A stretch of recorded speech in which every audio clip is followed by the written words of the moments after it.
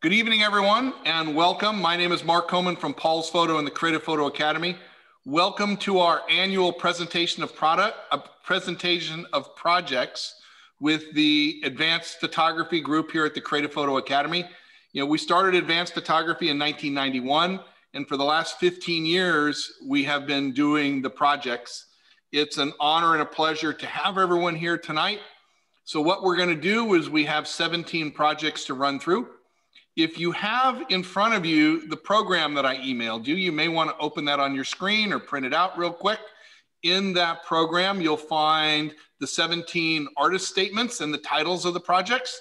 You'll see the order in which they'll be presented. And I know many of you are rooting for a specific family member or friend, but I would invite you to stay for the whole thing because all of the projects are awesome. All of the photographers put a year's worth of work into them. And it's just going to be a great evening and a great creative artistic adventure tonight. So what I'll do is I'm going to share my screen here. We'll go through. You'll see a presentation, about 12 pictures. Then our panelists will comment on the picture. You'll get to hear a little bit from the photographer as well. And are we ready to go? Jill, are you ready? Ready. Dennis, you ready? Photographers, are you ready? Oh, yeah. All right. Yep. All right. So can you see my screen? Yes. Awesome. Hold on. Is it full screen? Yep. Yes. All right. So ladies and gentlemen, welcome. This is Paul's Photo and the Creative Photo Academy. We're in Torrance, California. It's nice to see so many of you from around the country and around the world, even Hobart, Tasmania. That is so cool. All right, so welcome to Advanced Photography presentation of projects. We call this evening Perspectives, where 17 photographers get to share their work. And as their leader, their mentor, their guide, I'm Mark Coman. It's my honor and pleasure to have been working with these photographers for a year. And of all of the groups that we have shared over the 30 plus years since 1988 at the Creative Photo Academy, for reasons I don't have to mention, this group has put out the most extraordinary of effort. We start this in January, and we started with a live class and had to pivot in March to an online class. And most of the photographers had to abandon their original ideas for a project and start over again in March and April. And I'm very, very proud of this group for the work they did, the quality of the work they're presenting tonight, the effort they put into this to make these projects go under these difficult times. And for us as photographers and artists, I think it's important that we have this ability to share, to comment, to create.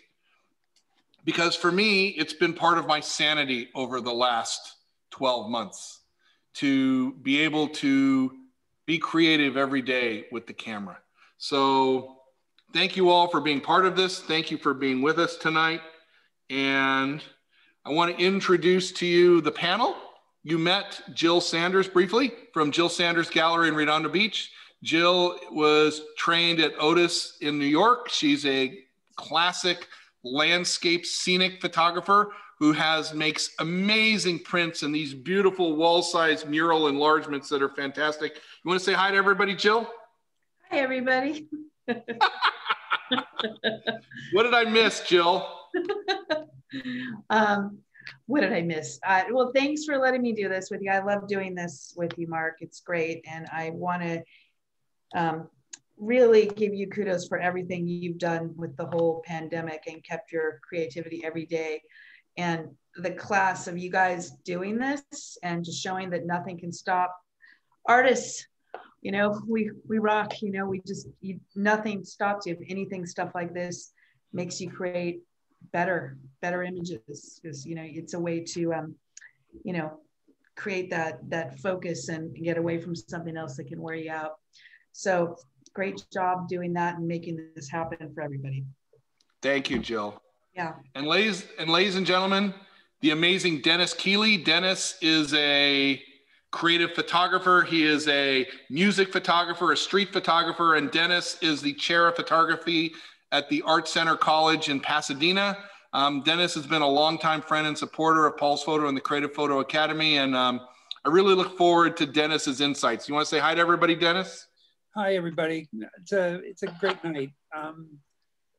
You know, I've taught at UCLA in adult education. I've taught at Art Center. I've taught at UCLA. I've taught at Cal Arts.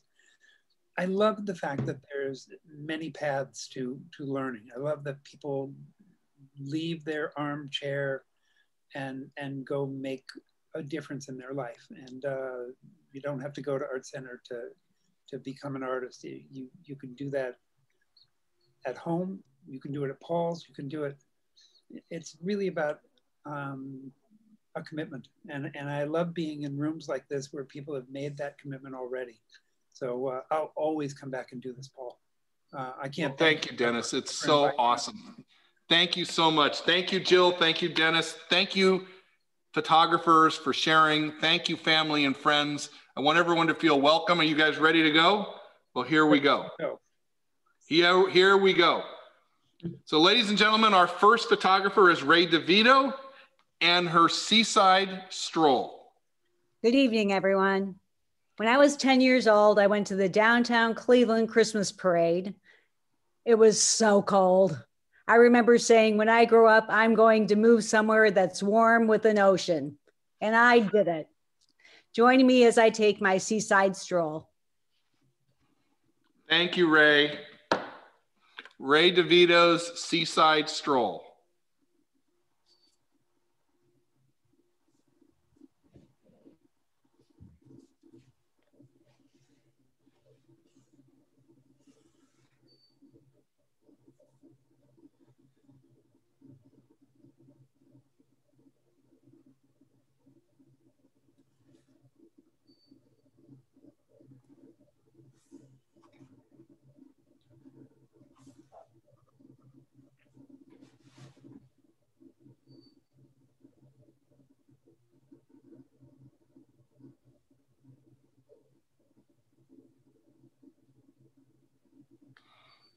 Thank you, Ray. That was fantastic.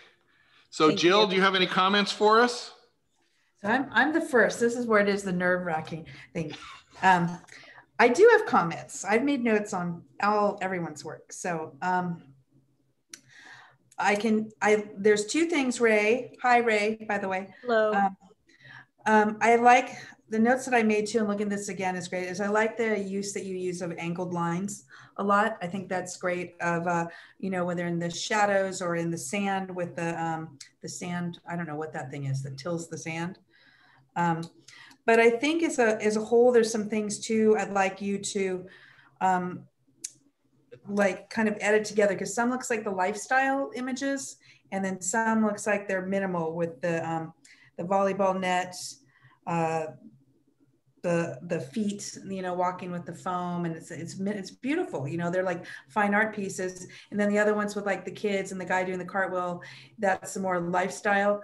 So sometimes it just gets like, it stops like the flow a little bit of what that is. And then I also thought some of them you could have cropped a little bit. And I was just saying, I wanted to make a note to this because your image was strong, and I didn't want you to feel that you were controlled by the frame of your camera. It's not your boundary. It's whatever you see in your head. So I always like to make that a note, because people think you have to get exactly what's in your camera.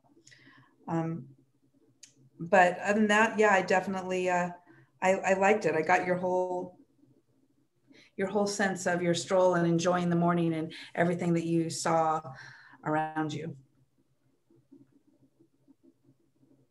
Thank you. Mark, can you run these again while we talk about them? Sure, I could do that. Yeah, because I'll just talk about them. I just want to comment on the flow of these, and that I really do feel like you're taking me on that walk, and I love that there's this sense of journey, and I think photography is all about storytelling. It's the edit that you've done. It's in a way too tight for the kind of thing you're trying to say, which is that I'd love to see 20 more pictures. and that morning light is really beautiful. It's not Cleveland, is it? And there really is a celebration of the California light, the water, I think the most powerful picture is the feet in the sand, because the mechanical part of it is not so important to me, because it seems like it's your journey, and that's such a poetic scene that and I also like your lines in these. They do lead you back into the picture. I think one of my favorite parts of this is the distance between you and everybody else. So the cartwheel, while it's interesting, I like the fact that it feels like you're alone, and that all these areas of activity are farther away, and that you've really taken this thing as almost a meditation in the morning. So it really has a great feel. I'd love to see you expand on this. Thank you very much. And by the way, those are my feet in the sand. I can tell. I really like the lifeguard one too. The with the flag. I love those lifeguard towers. They really punctuate the landscape really nicely. Yeah, great landscape. Thank you, Ray. Thank you. Our next photographer, Brian Ward, never resist creative urges. Good evening, all. I'd just like to mention, I've known these artists that you are seeing a small sample of their work for a long time. And over the years, I affectionately refer to them as wild women with paintbrushes. But as you'll see in these pictures, their creativity is far more than paintbrushes. So with that, enjoy the show.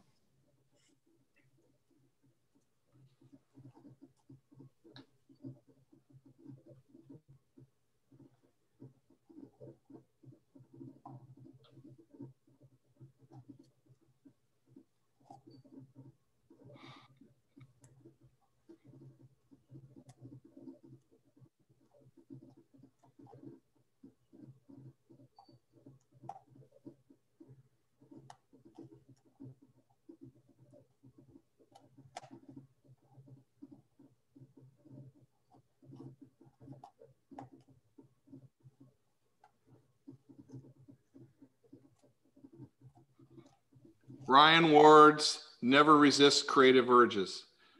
Dennis. So you've really done something remarkable here in marrying portraiture with documentary, with really exemplifying the nature of these women's work.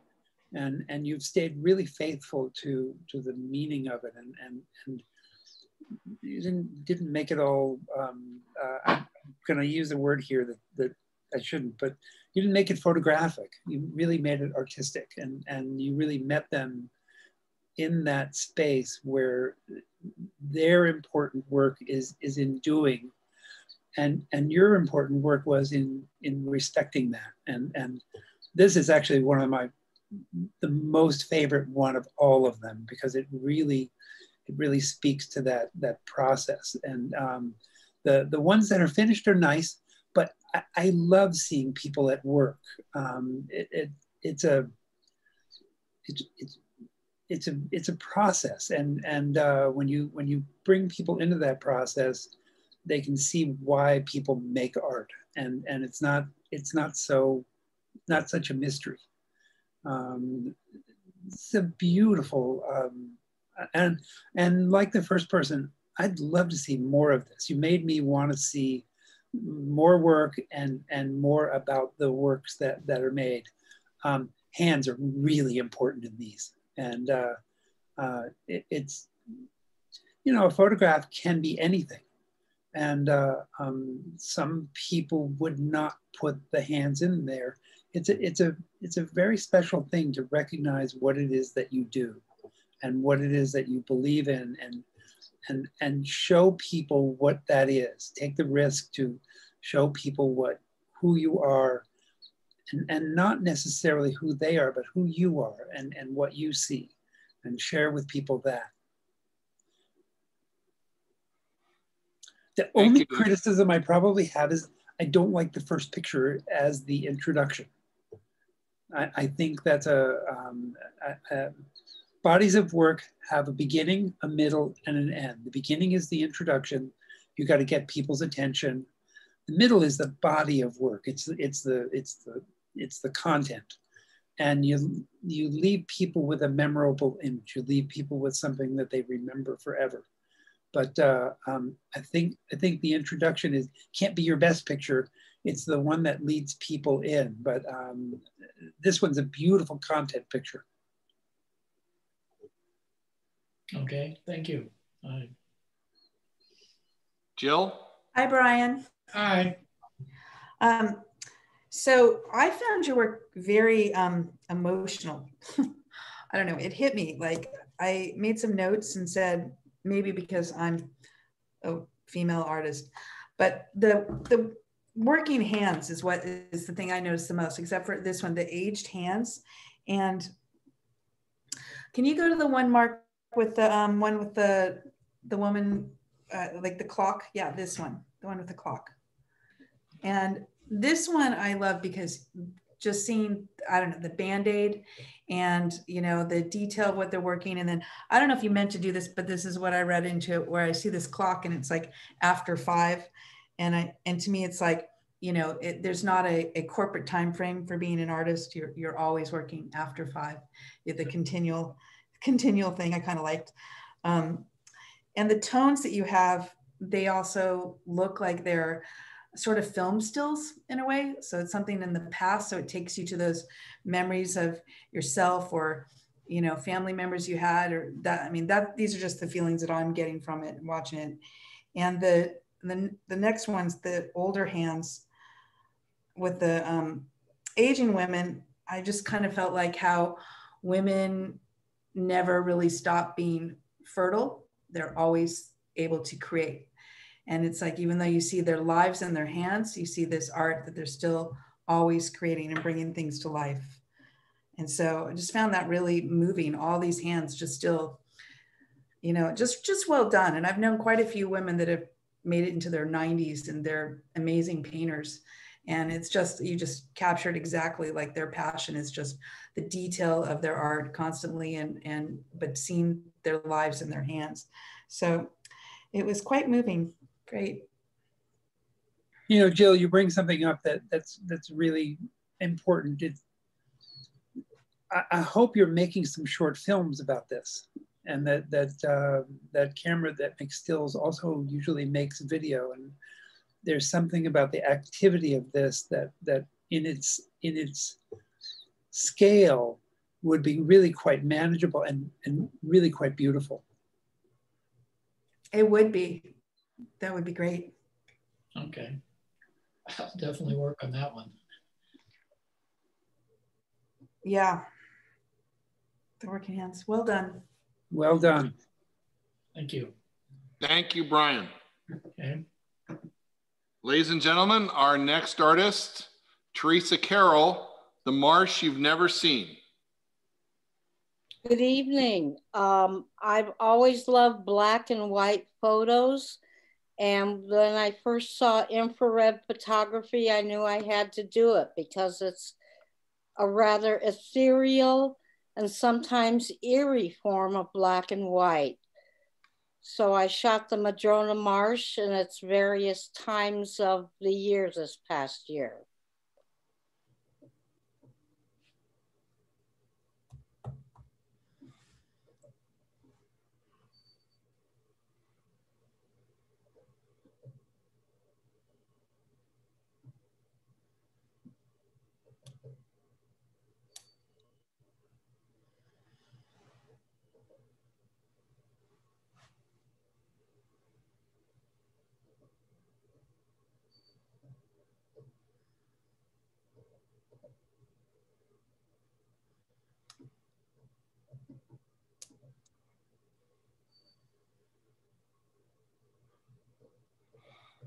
Teresa Carroll's The Marsh You've Never Seen.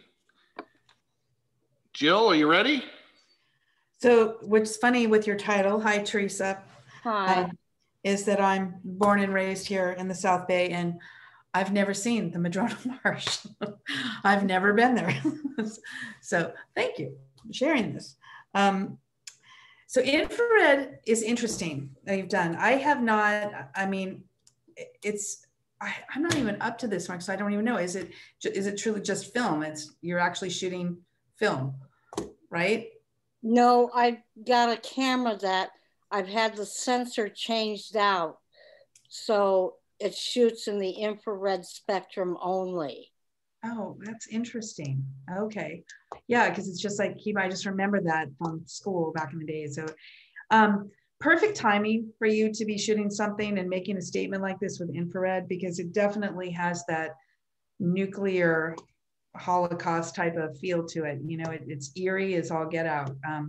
And I can't ever question why. I mean, this white glow in the darkened sky, and the way that you have like this woman here, the back to her, you know, I like that there's not that connection with her, and you can't really connect to nature because it's not the norm that you see or how you know it, which is more welcoming and inviting and grounding. And this is very distant, kind of abrupt, which I kind of think is the point, you know, not being calm. Can you go to the next one, Mark? Yeah. And these, you just get kind of lost in them. So I said, in infrared, Jill, yeah, anything that's green appears white. Yeah, it's an odd thing. I used to shoot the city in it, so it was a little different to try and get that effect of this. So it's great. My favorite one in here is the one where you're looking right at the water, and it's very balanced image with the black lines of the branches. This one. I'm like pointing to the screen like you guys can see me. See right here, see how it's doing that? Yeah, that's what I love. This part here. Yeah, this part here. I love the square that it makes, the diamond or whatever on the right and in the center, the left. I like that it's positive, negative. And so this takes me into more linear and conceptual, not so much of making that sort of, you know, emoting those feelings of kind of eeriness, like you said. So this one, and then the one right before, I think, Mark, go to the one. I like this one. Yeah. So these two are my favorite. This one's great. I mean, just, yeah, I love this one with the, that's really wordy of me. Yeah. Just I don't know what kind of weeds these are or whatnot that stick up, but I love that. And the difference between that and then the foliage around it, the trees. It's super. And I guess only making little critiques on this is I then again, not knowing infrared, it distracts a little bit in some of the like sensor marks that I do see on the images. I wish that those were gone. But that's easy to do. This one is yeah, great. I'd like to start with that one. If we go back to that. This one, Dennis? Yeah, first of all, you can't see in black and white, and you really can't see in infrared. So the effect is it overwhelms most of what you do, except that this is the one where the technique really matches the landscape and the composition.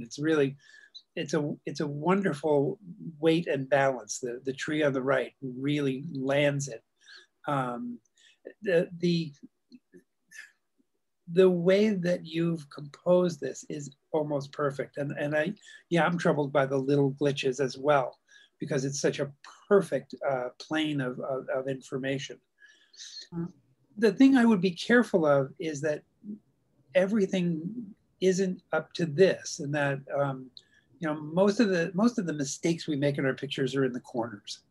So when we really study the thing and really take time to look at landscape and to see what's essential and what isn't, it's that you're gonna move in, you're gonna back out. It's gonna be all in the corners. And some of these pictures, you're looking in the middle the way I'm looking in the middle. This one really lands it, because as my eyes go out to the edges, there's a perfect balance in this. I probably, in terms of making this work in the middle of a pandemic, the eerie part of it, I probably wouldn't have any people in these pictures.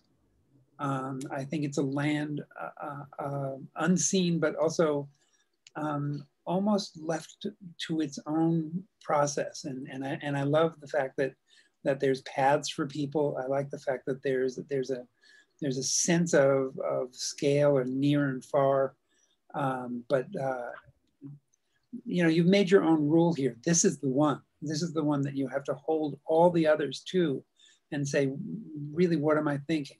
And in the bigger picture, Mark, I really haven't been able to see how people have changed their projects. These seem to be the right projects. So as you had them rethink or they rethought, I seem to think that they've done the right thing. So I congratulations. started with this project so I didn't have to change. Right. It seems that way. Yeah. You still go there? I drive by it every time I go to Mark's store. Me too. The secret spot I discovered was Chevron Corner. My personal favorite is the one of the bridge with the older man and the young man standing on it. Oh yeah. Yeah. No, it's that one. Mm-hmm. That's a personal favorite of mine. There's something great about them not looking at camera. That they become, you know, grammar in the scene. They really land it in a place where you become observing them. They're observing something else, and that's a nice thing for a picture. Pictures are all about stories. They're always about storytelling. I love the infrared world. I really do. Congratulations. It's a really successful body of work. Thank you. Thank you, Dennis. Thank you, Jill. Thank you, Teresa. Our next artist, ladies and gentlemen, Beverly Gates, Painting with Water. Hi, I'm Beverly Gates, and my project this time, I've never submitted as many abstract photos or worked with as many abstract photos as I did with this project. All of my images were influenced by water, and I enjoyed working with the lines and shapes and designs. I'm not sure what story it tells, but I was fascinated with some of the things that I saw and ended up taking pictures with. I found them intriguing and some of them mysterious, and that's my project. Thank you, Bev.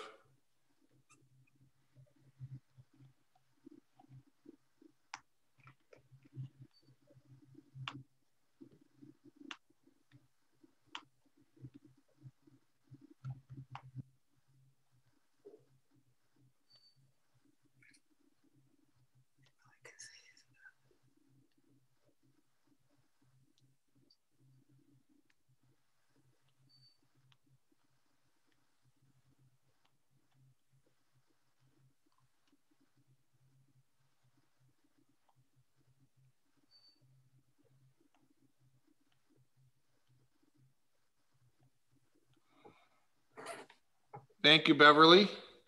Dennis, are you ready? I am. Yeah, I'm always shocked that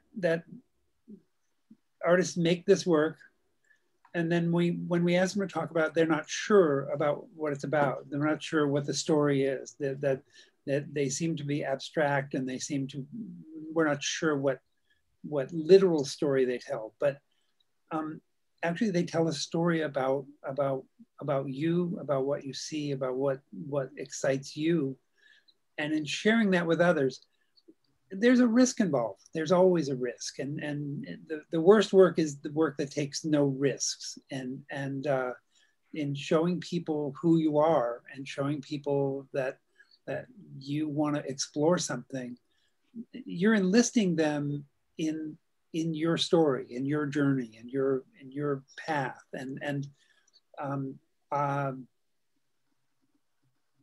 I couldn't help but go with you and to be excited about the sequence. So different from the other things we've said about work, this is really not about the composition so much as it is about this vision. And it's a really strong sensibility and using simple things like water, like air, like dirt, like plants, like things that come from the earth are the things that artists make work about. And yes, do we psychologically second guess everything we do? From the beginning through the middle to the end. And I think it was Baudelaire that said that art is never finished, it's merely abandoned. Because you make as much of it as you possibly can, and then you're kind of done. And when you're done, you move on to the next thing. But this is a beautiful body of work. It's really quite poetic. It's lovely. Thank you for sharing it with us. Thank you. You're welcome. Jill? Hi, Beverly. Hi, Jill. So, yeah, I wrote in big, strong letters, Sarah Strong. I think they have a great flow. The work is really balanced. I said, my favorite thing that I think about this is that I look at and I see the, what is it in the terms that I put here? I see your form, your shapes, your lines. I don't sit there and see water and then go, okay, let's hope that there's form and lines and shape in it. I see this for what it is, like this.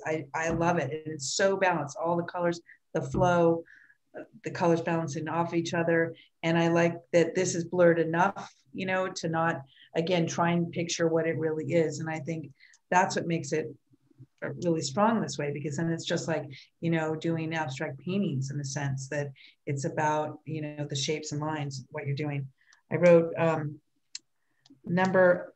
have a heart next to number 10 and 11 are my favorite ones. And I would love to see these printed, print big, you know, very like this one's great.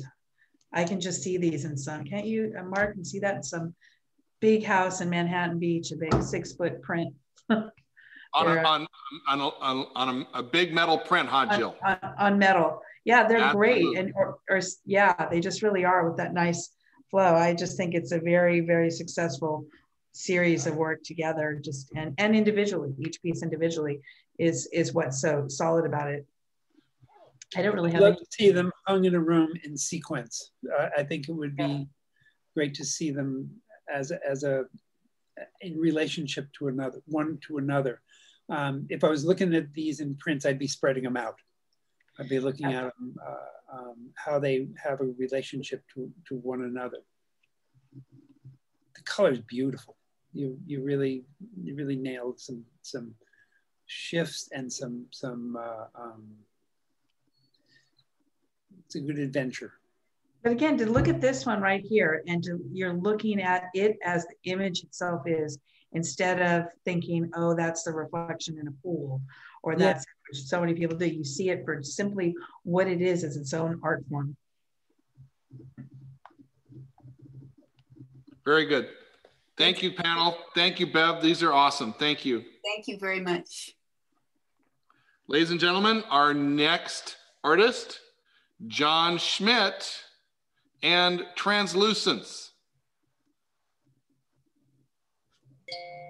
Hello, everybody. I enjoy seeing how light reflects and penetrates and highlights objects to expose things that you may not see without the light presence. And so I hope you enjoy these pictures that explore translucency.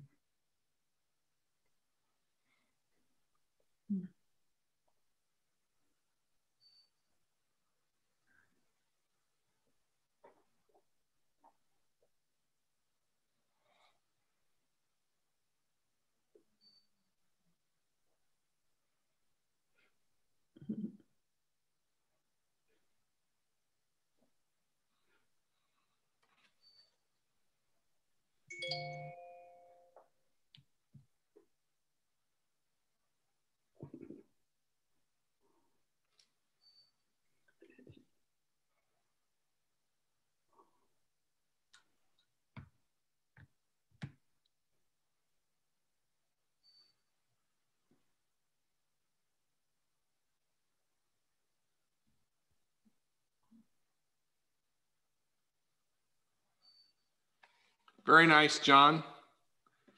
Very Jill, are you ready? I think so. Can you go to number 5? Which one is number 5? I don't have the numbers here. Oh, I don't know. One, two, 3, 4, 5. Hi, John. I really like, okay, you've got a couple of different flows here. I love these ones that have the center focus with like the black around.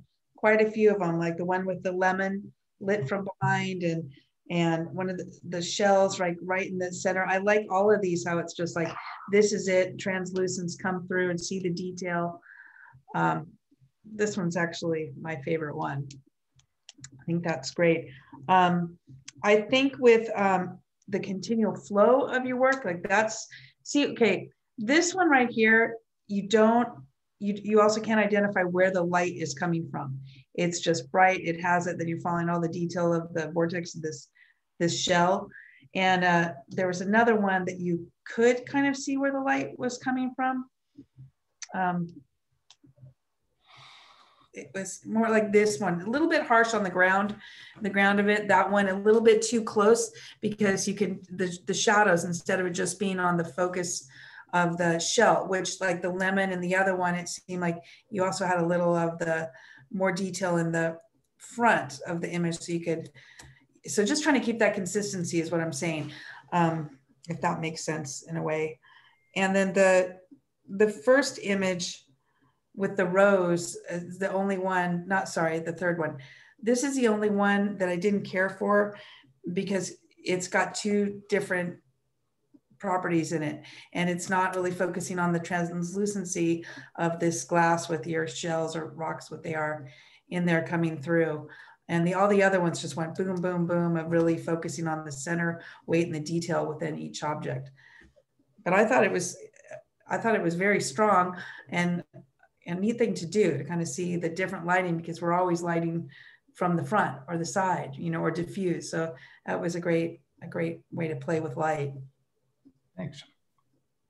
I agree with you. I think this is more than about translucence. It's about the light. And you know, in school, we do this exercise about the ball, cube, and cylinder, and how we create shape. And you know, light has quantity, how much light there is, the quality of it, is it hard or soft, and then we look at the direction of it, and the direction coming forward on this one is really nice. I don't need the rose.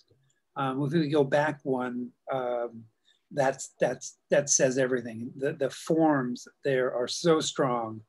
The way the light is hitting these, but the strongest one is the lemon. The lemon is you had me there.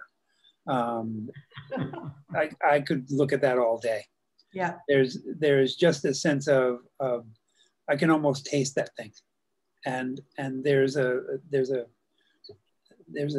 sense of how that lands, that just it's everything is right with it.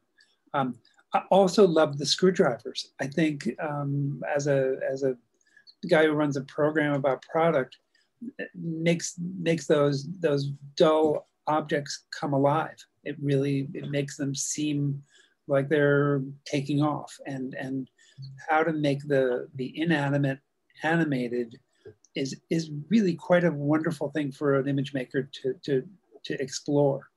So I'd continue this project. I think you should find more things that surprise people, because I was surprised by how many things that I take for granted, that we take these common things, and until a photographer shows us something new about it, we don't look at it, we look past it. So yeah, I love the fact that it's screwdrivers, and it's a way I've never seen them before. So when I think about them again, I'll be thinking about your picture. Thank you. Thank you.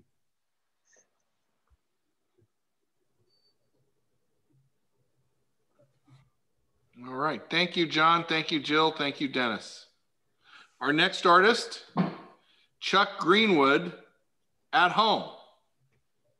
Hi, guys. My wife and I have lived in this house for a little over 30 years. And throughout the years, we've done a lot of remodeling and redesigning to make this house, not a house, but our home. And we're still married after 30 years. So I hope you enjoy it.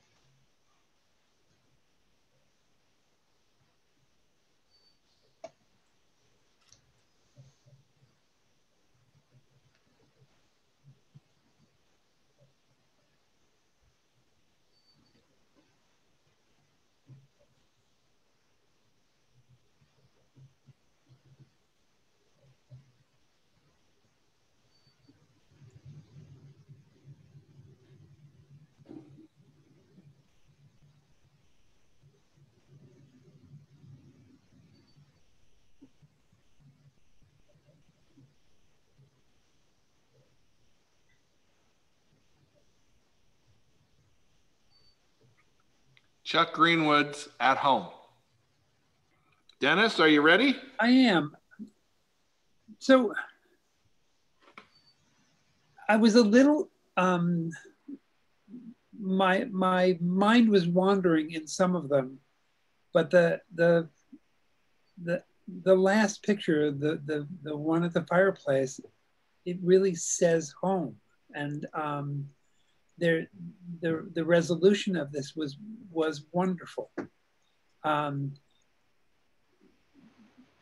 said this before. I want to say it again. That all these pictures, all the things that we're going to see tonight, regardless of how abstract they are or how literal they try to be, or it's all about storytelling. It's all about beginning, middle, and end. And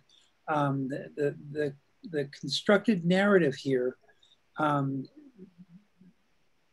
I think these pictures start in the wrong place, in that I'm left wanting to know what the container is. Like, so what's the house? Where's what says house to me? And the rooms that are in this house, I almost want to feel like I've walked up the front steps and then I'm in the house.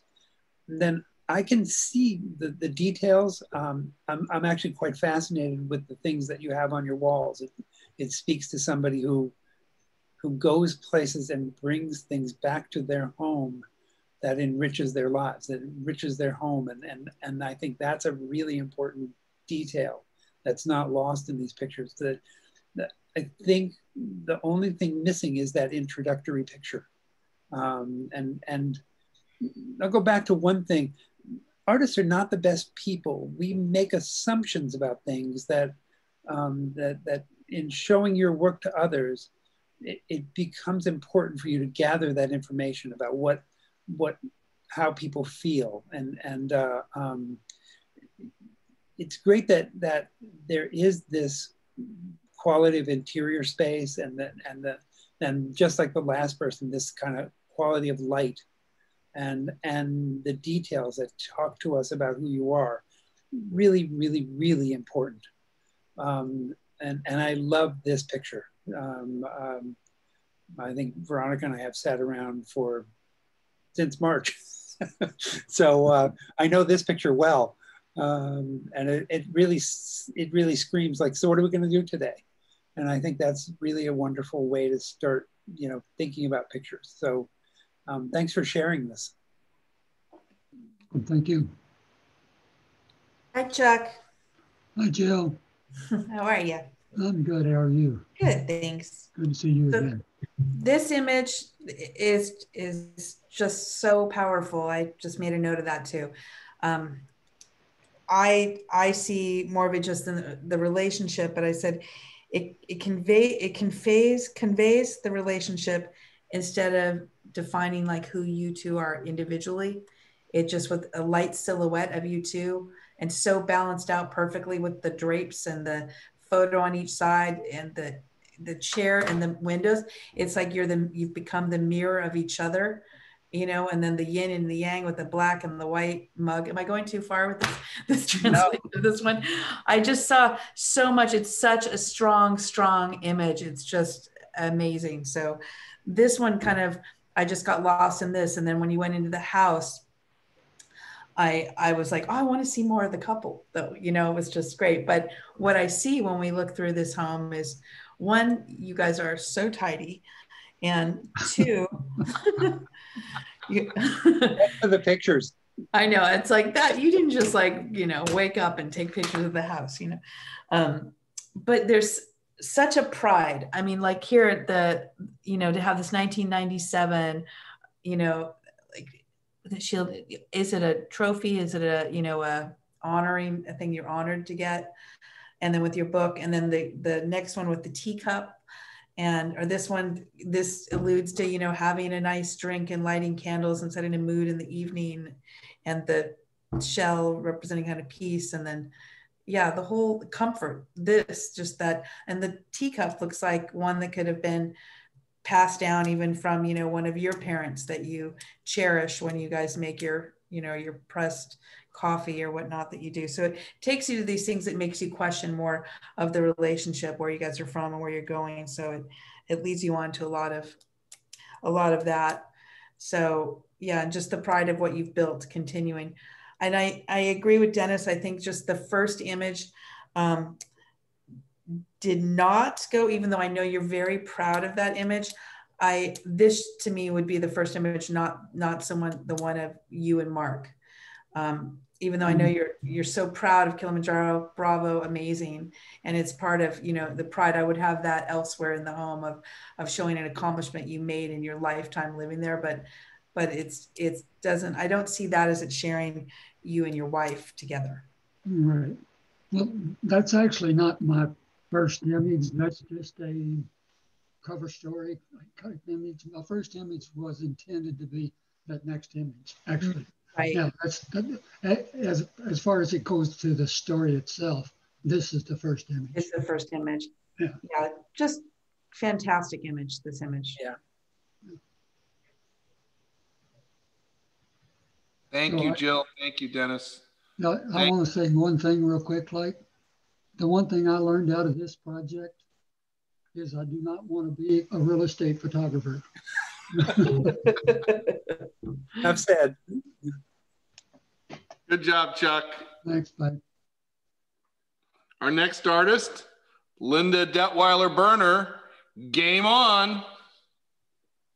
Hi, everybody. Glad to be here tonight. And I think you'll enjoy this. I was one of those people who had a journey of a different idea for this project, and then COVID hit. We had shut down and some challenges of doing some photo things with Mark that kind of inspired this in some ways. And also the fact that I found out I was going to be laid up for 4 to 6 weeks because I had to have surgery. So became very realistic, or real to me, that you're not going anywhere for a while, so you better pick up something that you can do. And so some of the greatest works that artists have produced sometimes have been under circumstances that have not been great. So this is a creative tune for me, and a little different. And also the other thing too, what kind of inspired it is thinking about Saturday nights and playing games growing up, either with family or friends at a camp out or whatever. And so this is my my take on it. So hope you enjoy.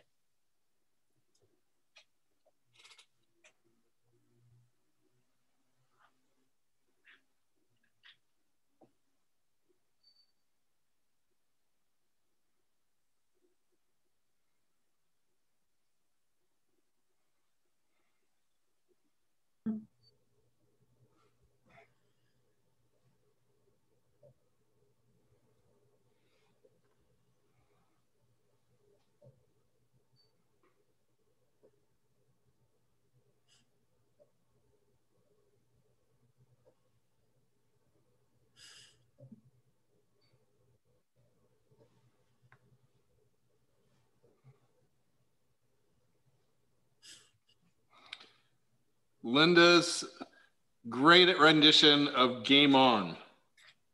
Jill, are you ready? Yeah. Hi, Linda. Hello. Hi, Jill. So much fun. These are just so much fun and great. Takes me on the journey, takes me back to playing all those great games, and you just made it like complete, like, you know, a story with each one. Can we go to some of the images, Mark? Sure. Which one, Jill? Just any of them, like this. I mean, it's just great. They're kind of like, you know, remind me of marketing, yet at the same time, like Mark, how we were talking the other day about Cindy Sherman. Yes. You know, I love how you're just creating this odd sense of levity with life. It's just lack of words, having fun. I mean, just kept laughing at you, which is so great because it takes people into the story, and you're not so much doing the thing when you're normally talking, you know, the composition and lighting and all this. You're just sucked right into the fun of the board game of life, that you made it with your pets, with potato heads, with your, yeah. That was a word challenge. This is great. And that you did that. Yeah. I mean, that you did the words and the clue, the symbol of all of that, what it is. I mean, just really well thought out. What made you conceptualize this to actually then to create the characters that sort of come out of the board games, where you become the characters in the games? That kind of evolved because actually the challenge was, the first piece to this was the potato head playing Monopoly. Playing Scrabble. And if you look at the words, it says quarantine. It was when we were in a very beginning of shutdown. And so that was one thing, just to have them kind of play and be a part of it. Okay, so that was the start. And then I had to figure out how I was going to make it flow. And some suggestions from the group saying, well, why don't you kind of dress up as some of the characters? I brought the potato head people in. I bought them just for this project. And then we just looked at what games we had and what we could dress up as. So just started having fun. I had old scrub from from somewhere, and we just had fun. And my husband had a lot of fun being a kid, making this happen. So it's a great job. It's a great job. You made like theater, come alive with your images. So it's kind of like theater mixed with it. And otherwise it would have been very mundane if it was just straight on pictures. So taking the pictures was easy. Getting this lighting and getting some of those to make the things, this one just 2 lights in an attic. It was fun, but it was difficult. It was frustrating. Mark will know, because he knows how frustrated I was with this project. So, but it turned out very well. So yeah, very, very great job. Thank you. You know, when you start to invent things, it gets very difficult because the specificity of it is everything. If I could beat my students to death, we'd have conversations about depth of field every day. And you're using depth of field here remarkably well. A lot of the things that you've struggled with, we don't see. We jump right into where that hand is touching that play piece, and if you ran depth of field from the front piece, it'd be a terrible picture. The thing I remember about both Monopoly and Scrabble is that my siblings used to just cheat at it ruthlessly. If you got up, when you came back, you'd have no money, and they'd have all the letters they needed. And I love that there's such playfulness in this, that you really, photography can be so deadly boring. This is so great with the finger on the page. It really references something that's serious fun, I think my parents used to come in and make us all go to our rooms, because we'd be on the floor on top of each other. And you've really told a wonderful story about these things, using everything at hand. Like you said, 2 lights, sometimes that's all you need. Love your sense of play, love the invention in this. It surprised me. Thank you, Dennis. Thank you, Jill. Thank you, Linda. These are great. Thank you. I like that they're looking up the word virus too. Yeah. All right. Our next artist, Matt McMillan, Travel Totems. Hey, hello, everyone. Thanks so much for joining us, our intrepid and talented group tonight. My project is on travel totems, which was inspired while reflecting on the international travel ban during this pandemic. And since this is the Creative Photo Academy, I pushed myself to try something new as a photographer and shot all these still lives while controlling light, manufacturing the background, and imagining the composition to bring out the best in each of these souvenirs that I've collected over the past decade or so. I hope you'll enjoy this brief trip to the exotic locales around the world.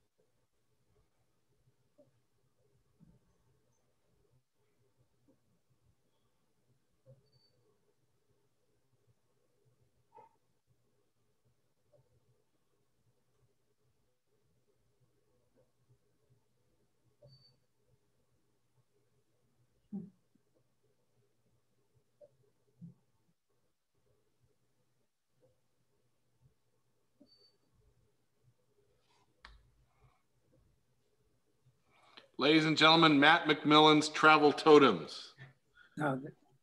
Dennis, are you ready? I am. The set of these images, the way you've presented them with all photographs have this sense of place, this sense of foreground, midground, background.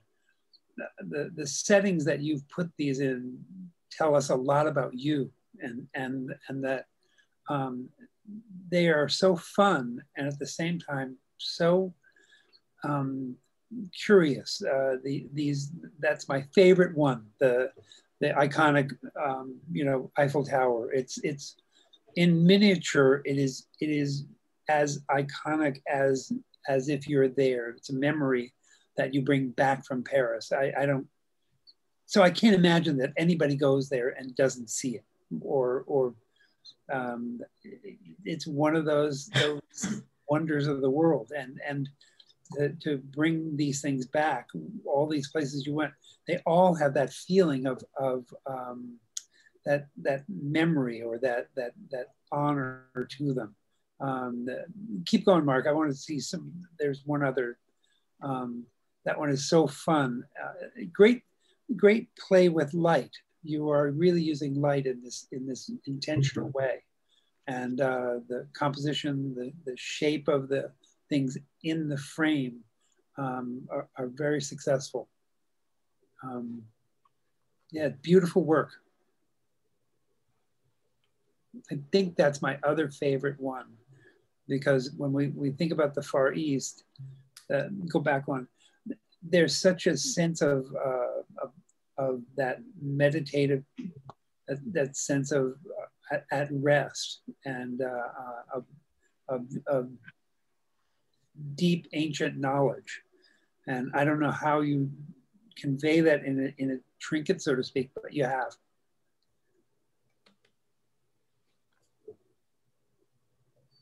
What do you think, Jill? Hi, Matt. Hello.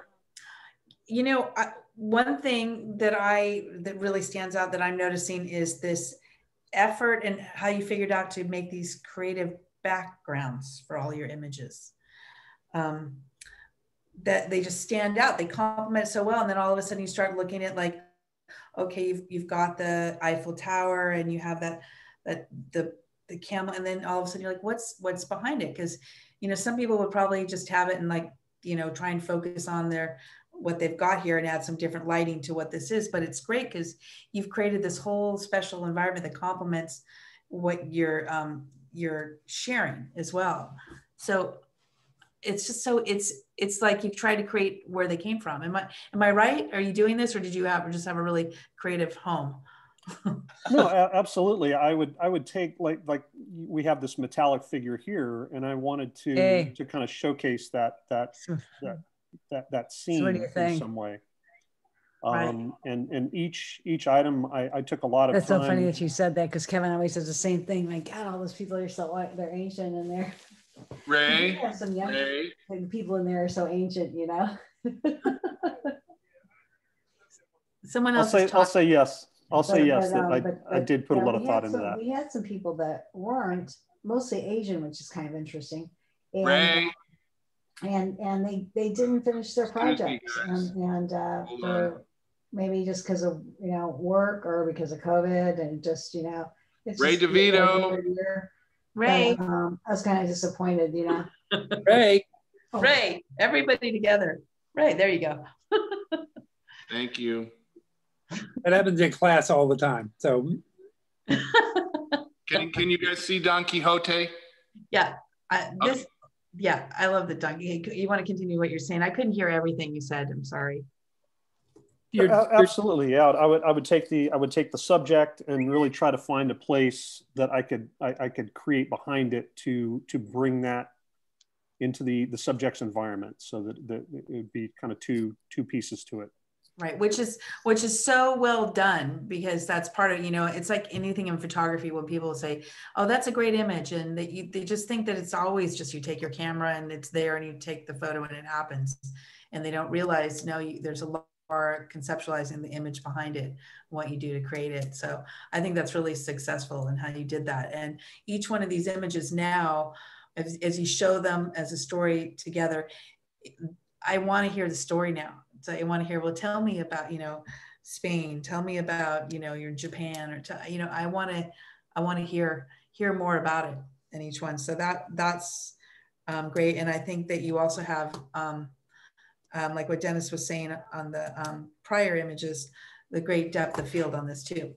I like that, that you've got the sharpness of what you're focusing on, yet it's sharp, not having the focus in the background that complements it. So it's well put together. Great concept. Thank you so much. Jill, I just take my camera out and make pictures. They just seem to work. Yeah.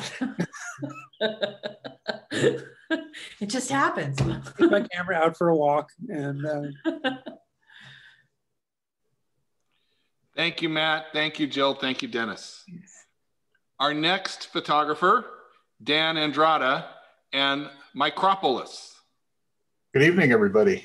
Well, as Mark mentioned at the beginning, I also was one of the ones that had to pivot my project because I see myself more as a landscape photographer. But one of my favorite subgenres of landscape photography is cityscapes.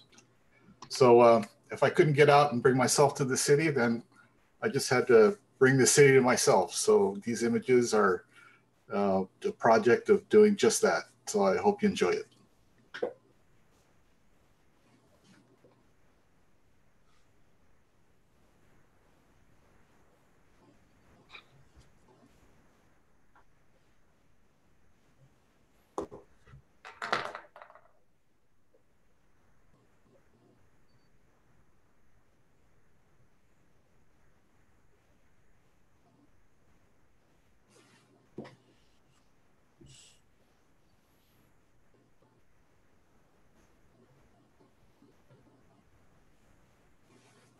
Dan Andrada's Micropolis. Jill, are you ready? Yeah, I just think they're just beyond creative, just fantastic. Just love that they're in black and white, but just so well thought out, every single aspect of it. And you can definitely tell you're a landscape photographer. And what's kind of nice about this, you can create the perfect environment, right? Not have to wait for the exactly for that lighting, for the clouds, for the storm. Just well done in every aspect of it. I mean, just even this is Dubai, I'm guessing, right? Inspired by, but even like how I question right away, like how did you create the starry sky and the lighting that you did before this? Just, and this one just, it looks so much like some of the cityscapes. Do you ever shoot the city like this too, where you do the long exposure with the sky? And yes, I have, especially at night. Right. I'd love to see some of your work like that, to see how it too, just, at another time. It's because it's exactly how I see that perfect lighting like this, but just, just fantastic. Just so well done. The time, creativity, just great. Thank you. So this is the first work I'm disappointed by, because I would love to see these printed. I think as prints, these would just kill me, because the tones, the way that you've really looked at the tones carefully, and this would make, each one of these would be a beautiful print. And I like seeing them on screen. I can see the composition, I can see the light, the shadow, the volumes, the careful compositions, and of course they land this way, whatever medium they're in. But these are the ones that I just go, oh, I would love to see these printed on a glossy, something that looked like a silver gelatin print. The blacks would be beautiful. Grade 3. Yeah, and you know, you've hinted all around Metropolis, and very effectively you've referenced some really strong, you know, future sci-fi kind of otherworldly kinds of elements in these, and still, like somebody else, you've taken really common things that we take for granted, that we just don't look at every day. Every time I think I have a student who can't think up to make a project, I'll think of this work, because it's really about, so can you go to the hardware store, buy some things that really display what it is that you're passionate about, and that really comes through. It's really beautiful work. This one knocks me out. It's like you've created this whole world inside your home. So congratulations, beautiful work. Thank you. Yeah, there was a class they used to have at Otis in their foundation year at school, where they would send you to the hardware store, and you had to make a musical instrument. Oh, that's great. And design something, so, you know, and it's such a great way to think outside the box like this, that I would think also, besides you being so successful with this, that you just had a great time doing it. Yes. Yes, yes. And so Dan, you want to share with them what it took to do this? Hours. I think it's obvious if you've ever set up a tumbling domino setup layout, it was exactly like that. Yep. No. Many nights. One screw is all it took Oh my God. to start over. So it was challenging in that respect. You don't have cats, right?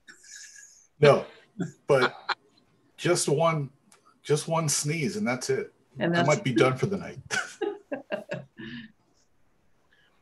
Well done. Thank you very much, Dan. Thank you, Jill. Thank you, Dennis. So ladies and gentlemen, we're at the midway point tonight. So if we'll take a 5-minute break, let everybody get up and stretch, grab some water, do what you need to do. It's currently 10 minutes after the hour, and at 1/4 the hour, we'll be back. Okay, get some water. Yes.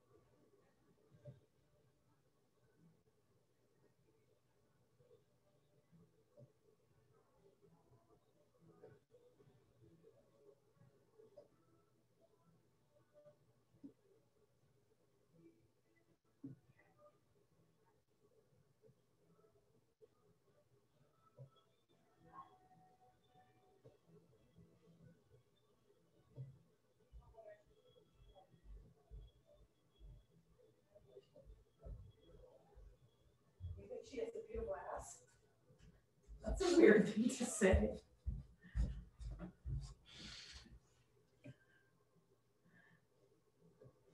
Mark?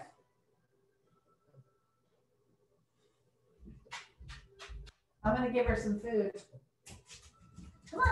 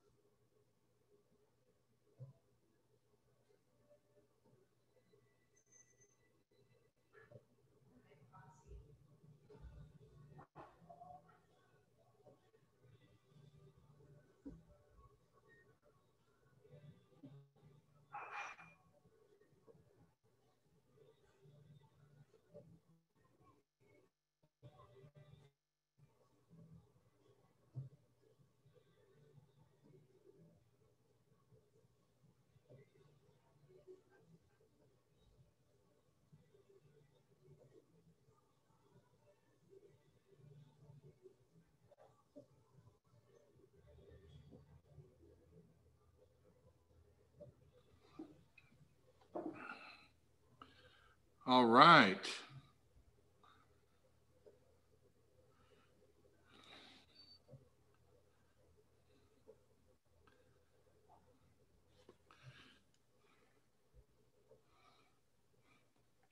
Well, welcome back, everyone. I hope everyone got a little bit of a break. I want to thank everyone for attending tonight. As you can see, this is a labor of love for all of us. You know, for the photographers, for Jill and Dennis and I, we have a passion. And, you know, the group, you see that they've done such an amazing job. And starting from nothing, we all start every year with a blank slate, with a clean piece of paper, and then envision our project, create the concept, make the pictures, edit it, and present it. Next year, we're going to be doing the same thing. You will get email from me tomorrow with a recording of tonight's session. So if you want to watch it again, if you want to pass it on to a family and friends, you'll also get an email from me detailing what the classes, what the offerings are at Creative Photo Academy if you want to join us. And whether you're a beginner, an intermediate, or an advanced photographer, we have a place for you to gain inspiration, gain the skills, gain the knowledge.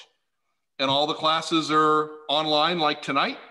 So many of you I know are not in the area, and you are perfectly willing, you are perfectly accepted into the group.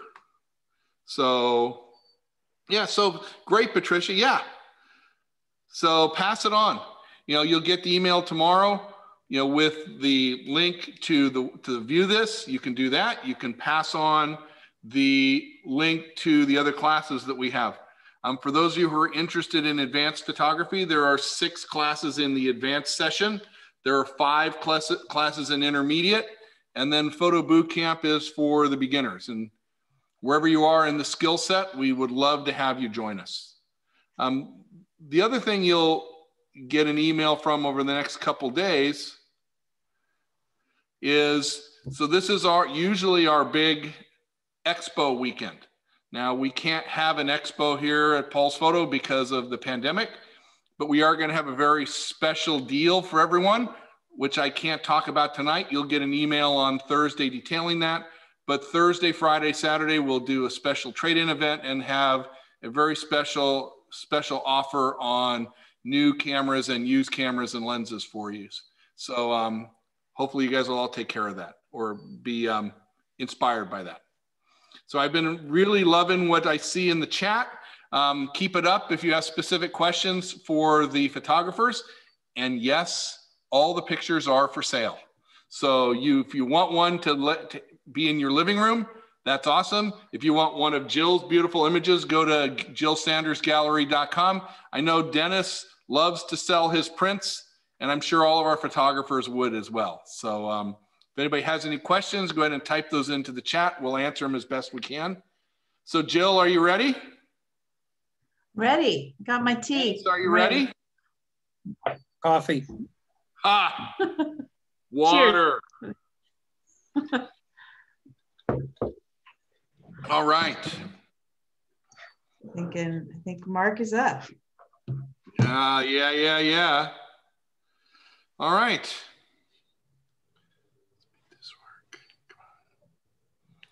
So yes, every year I participate with the advanced students. I participate in all of the classes because I don't want to give somebody an assignment that I won't do myself.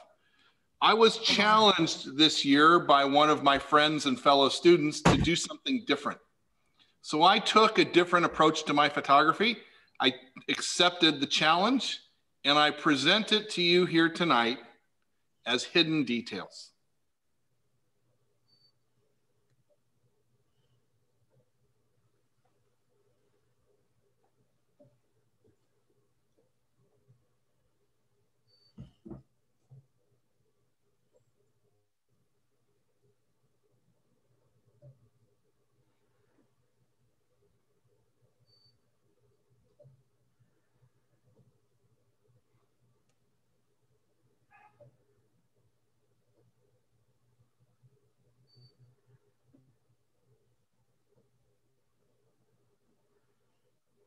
And yes, there's a little surprise. Exactly. So Dennis, you're up first. So Jill, the gloves come off. Yeah. Bring it on, baby. Bring it on. If you open yourself up to this,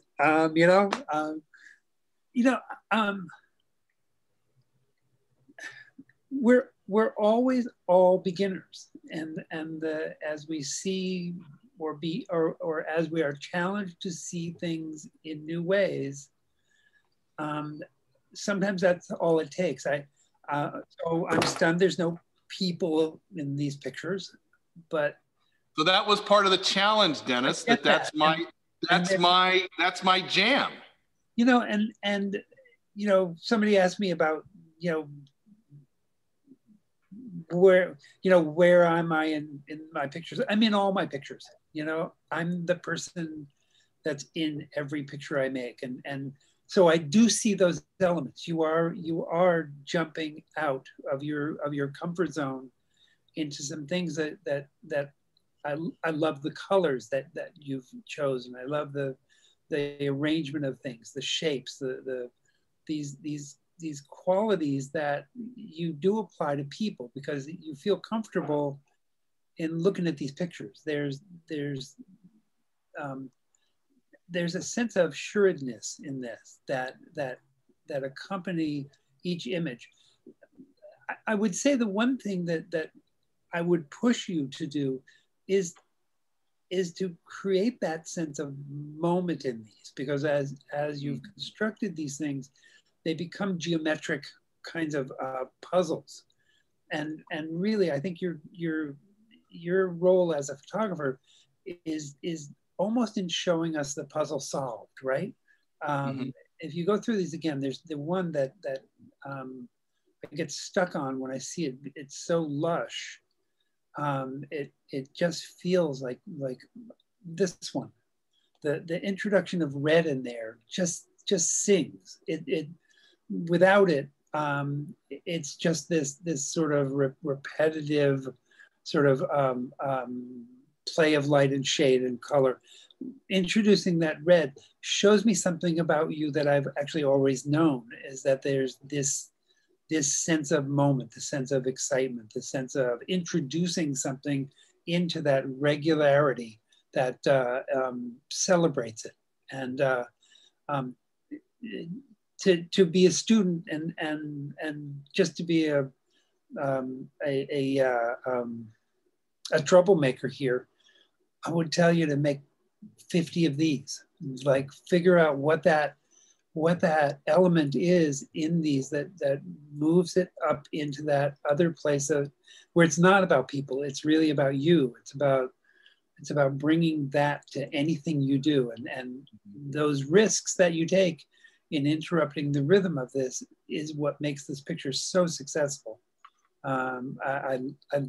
That red is not in nature anywhere. It's just so beautiful and rich and deep. Yeah, congratulations. Thank you. Did I hide the subject well enough at the beginning? That's a question I have. Yeah, I think so. Here? No, from the start. Yeah, I think so. Okay.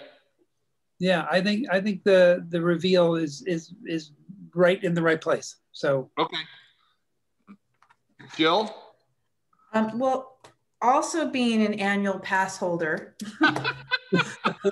You knew from the start. I knew from the start. Yeah. You know, years and years of waiting in line. We know there's so many ways that our eyes go and how we focus on things. The details, it's so funny, I can tell right. There's a clip put in a way that I think is interesting. I said, Picasso was a master of the abstract because master of realism. Mm-hmm. And that to me is to know how to show the true form of something is then when you can divide it up and say like, this is, you know, oh my God, you know, this, you can tell what it is, but you can't this. So, and another point, Mark, that I see is, this is how people in general look at things when they have anxiety a lot, is they will then, to quiet out things around them, the world, they go into center on focal points of subject matters wherever.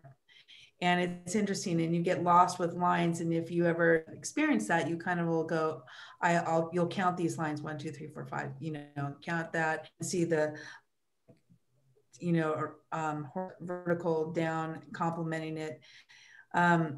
It takes me into where it centers you is my point of doing this. Instead of just being like, this is this ride, it takes you into every detail, quiets the mind once you start really looking at how everything is there and made. Going deeper into the fabrics of life in a sense. So it's an interesting thing to do instead of the Space Mountain, but no, look at where the lines they meet, you know, questions, how things are made. What is that? It's a really interesting thing to take in the true up close details of things. But my favorite is the same as Dennis's. I just, that one with red. This is a very powerful image, and I can't tell what the red is. I don't know what it is, but I love that it seems soft, you know, the rounded curve subtly hitting the metal plate, and questions, you know, what do you want, or do you want to be continued on to the next image, and guessing what else is there. So Jill, we'll go find it together. Okay, is it a hidden Mickey? No, it's not. It is not. It is not what you think. If you think about it, you can guess what it is. Yeah, I don't know. But I'll make it fun to search, but it's nice to see you doing something different too, and trying that. It's great. Thank you, guys. Thank you very much. Less is more. Always more. Yep. I'm never done. Thank you. Ladies and gentlemen, our next artist, Mark Crace, welcome. Thank you, Mark, and want to thank everybody for joining us tonight. Your presence is truly appreciated. For a lot of years, I've walked my neighborhood in San Pedro just to get some exercise, and I think long ago I stopped really seeing it in any level of detail. But in March, when folks started working remotely and all the kids were sent home from school, the sounds in the neighborhood really changed. And listening to all those sounds really kind of forced me, or kind of invited me to kind of start seeing the place again. I started, looking to, where that sound came from, where the kids were playing, where the parents were kind of chasing the kids around, trying to do their homework and so on. It was a lot of fun. And I just started seeing things a little bit differently. So tonight I want to share some of the visual messages that my neighbors send to visitors to our neighborhood in San Pedro. I hope you'll enjoy them.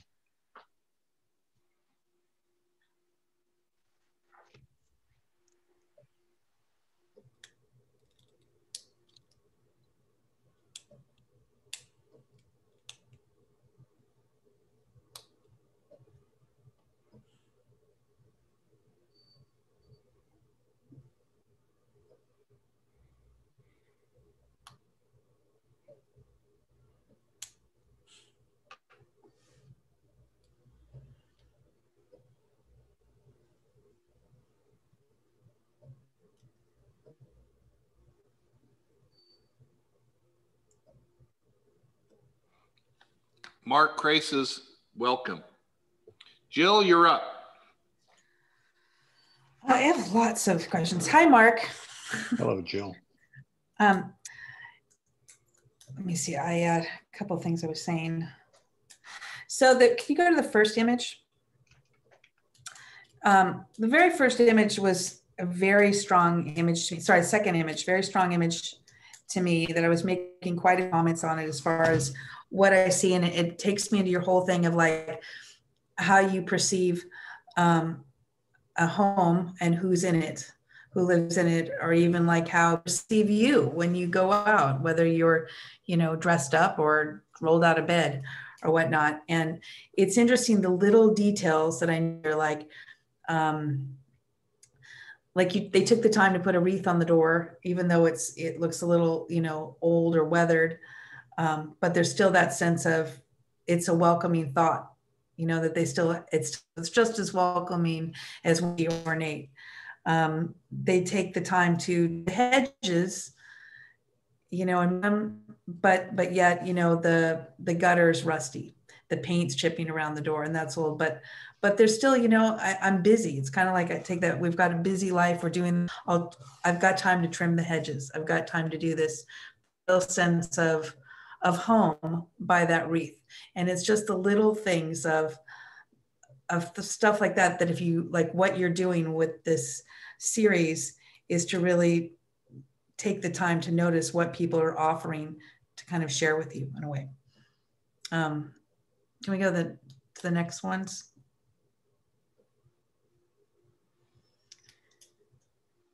And this one, I don't know if something, and now I'm honestly with your images, I started questioning each one, and I want to see who lives there and hear their story. And it's interesting, each one, because like there's always a whole bunch of little pot plants, and it's not like they're sitting there doing any landscaping or anything, this is how the house needs to look. They just like little plants and little pots, like a thing to add on that they take care of. Are you guys seeing me okay? I just got an alert that said my internet was on. Fine. No, it's fine. I can hear you. I can see you. Okay. Yeah, this one. Okay, so the banner going up is, the weathered banner, the steps, but it's like a brand new door with the modern letters, like we're, but it's so interesting because there's not even like the proper step into the front door. Like that's not to code, and you're noticing these things, but we have this brand new great front door with the mirror. It's just, again, all of your images make me want to open the door and see what's within it. There's so much interest in this. It's a great idea. I want to like you to do a whole bunch of different neighborhoods and stories and, comparisons of these, because it's a great, series you're doing. Thank you. See some more. Let me see, see more again. Like this is funny. I mean, the dog with the big tiki guys scare you out, and this one, it's just like, it's great. Like you think the guy's like, I question, is he from, England and now lives in San Pedro, and he's a runner, come and goes, and all of your images are like the story card of trying to picture what the family is like. So it's just so well done how it makes you think about each image. Thanks. So I'm going to riff on some of the things that you were talking about, in that just like we get dressed and we go out, these are people's first impressions. These are like, yeah, I'm completely curious about who lives in these homes, and what they felt was their best face forward. Like, whoa, we're gonna build this all out, and as you really start to study the details, it's like you meet somebody for the first time, and you're, I forget, there's that saying where you hardly hear what they say because you're thinking about what you're supposed to say, and what you're saying in these is about what they're showing, and there's something really curious and beautiful. And you said something when you introduced this work.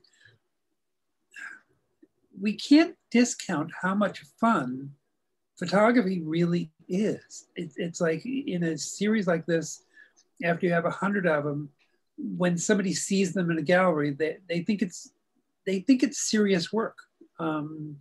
Veronica and I went and saw serious work today, and the guy who made the work talked about how much fun it was and how it's a world that he imagines. And this is not so different from that, and that making work has to have an element of fun. We work too hard in our lives, and there's and don't take this the wrong way. There's a frivolousness in this, in that somebody moves in and they paint the door a different color. The house has been looking like this forever, and somebody decides it should look different, and that's like you find that sweater at the Goodwill, and you make it new. You make it yours, and you're really doing some really beautiful documentary work at this, because I mean, you could be photographing the pandemic, you could be going and photographing homeless people. That's not what documentary is. It's and now I'm on Zoom. It's this wide, It's what you make it, and it starts with really a simple premise, a couple of rules. I'm going to go for a walk, and I'm going to make a picture on my walk, and that builds into something that has great meaning for people, because whether we're renting houses or owning houses, it's where our life is happening. It's where we sleep. It's where we make a life, and that if you could go back to that first picture, Mark. Well, you had me there. No, the one before that. Yeah, you had me there. Yeah, I can only imagine. That, Mark, it's the one before that. That's the one. Yeah, in full disclosure, that's Dennis's front door. That's right. And also, I took this image 9 months ago, before I knew he was going to be making any comments tonight. So. Right. So we need to meet the people who are inside there, Dennis. Yeah. I see some stuff I want to do now. Yeah, let me say, with all this, and I really appreciate the comments. It's a marvelous way to meet your neighbors as well. Yeah. I can't tell you how many people came out and said, "What the hell are you doing?" Right. Can I help you? What's going on? Why are you taking pictures of my house? So everybody was very nice. When I was in Alaska in the Arctic, I was taking a picture of a guy's house. He came out with a gun and asked me if I was finished. I said, "Oh yes, I'm finished." So you never know who you're going to meet. Yeah. But these are a wonderful set of images, and you could build on these. I think so good ideas also come up with good problems, so that as you do San Pedro, this may not apply to something like Los Angeles. It really applies to these smaller, more meaningful, more special things. So we get this idea like, okay, I'm going to travel the whole world and photograph people's front doors in India and China, and it doesn't work that way. It's like you photograph what you know and who you are, and people get to know you through your pictures. I want to say one thing about this image. Jill, you mentioned that it's not, that step up is not it's not to code. Yeah. The irony is this is the home of a contractor. Of course. No way. He and his young wife, they've been working on this for about 2 years now. So it's a work in progress. So funny. Cracks me up. That's not the code. So you have to tell them that. That's me. Well, thank you both for the comments. Really appreciate it. Keep going. Would like to see more. Continue this series, please. Oh, I'm shooting. I was out shooting 2 days ago. So yeah. That's great. Yeah, some of these haven't changed. The one that you like, the second one, has not changed in a year. Sure. Others change on a weekly basis. It really is interesting to see how much people put into this and how little. Thank you, Mark. Thank you, Dennis. Thank you, Jill. Our next artist, Tom Chang, A Quiet Moment. Hi, everyone. Good evening. The following picture expresses my feeling at the coast, especially during this difficult time. Enjoy.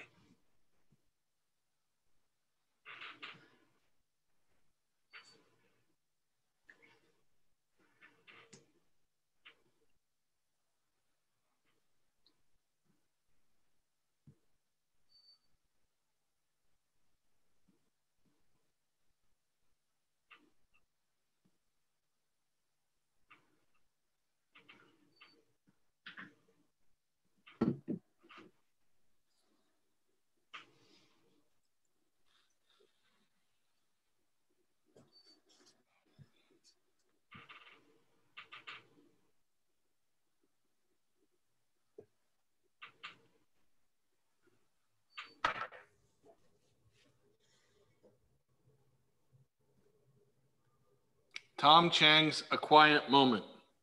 Dennis, you're up. You know, I don't know whether it's the title or the pictures or the title and the pictures, but how a photographer and image maker tells their own story tells you everything about that person. And as they share that with others, people can share in that moment. These really are the quiet moment. And you know, there's the technique, and then there's what you do.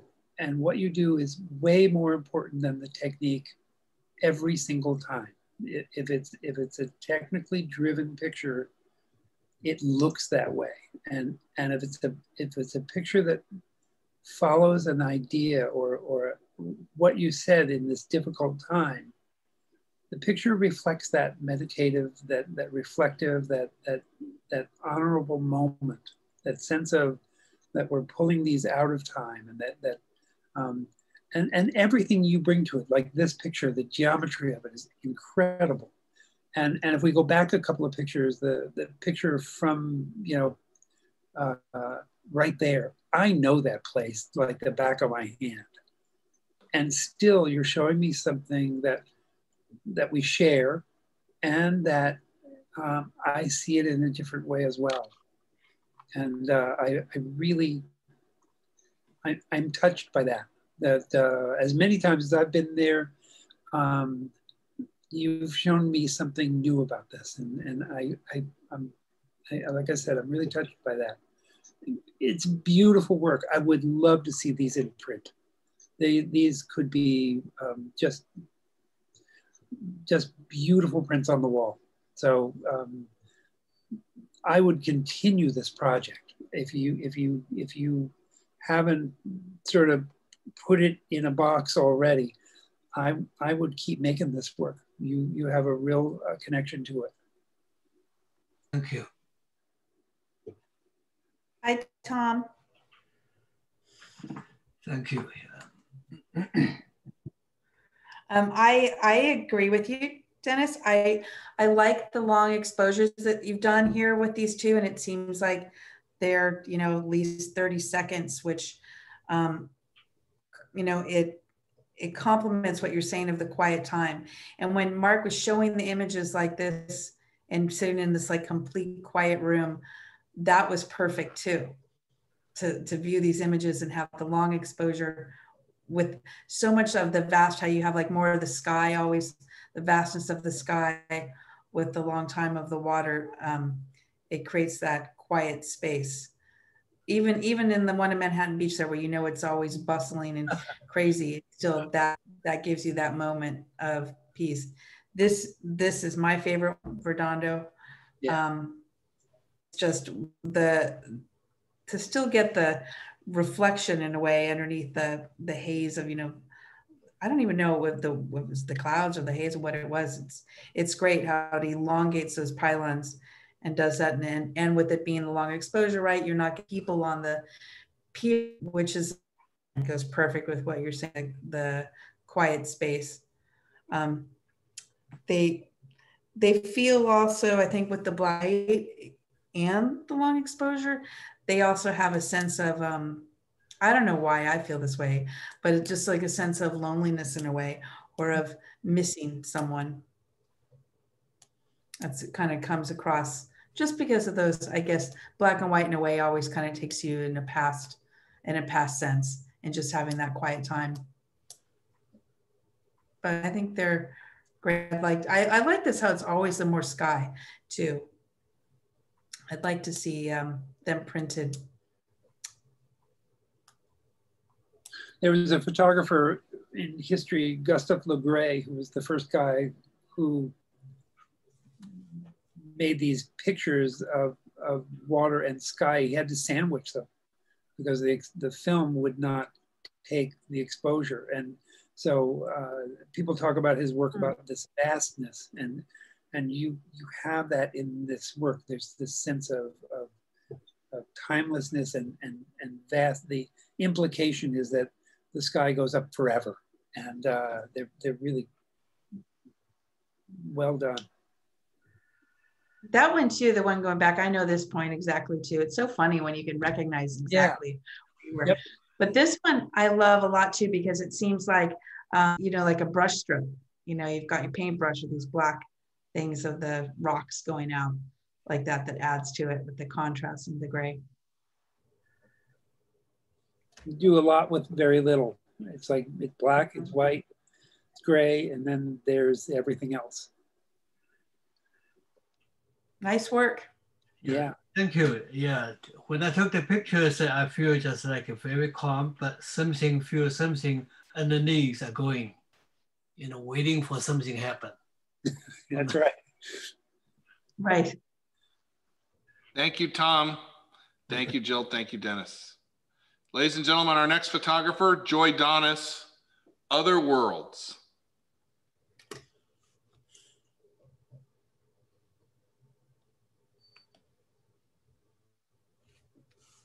Uh-oh. Joy, are you trying to speak or are you remaining silent on purpose? Oh, I'm sorry. I forgot to unplug. Right. I feel the movement in this mixture of oil on water lets the imagination take off. Is it outer space?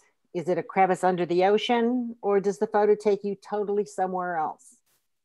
Our mind and our imagination, I feel, allows us to explore in ways that opens new channels to view things. Each movement here is unique. Each movement is unique, and let your imagination soar.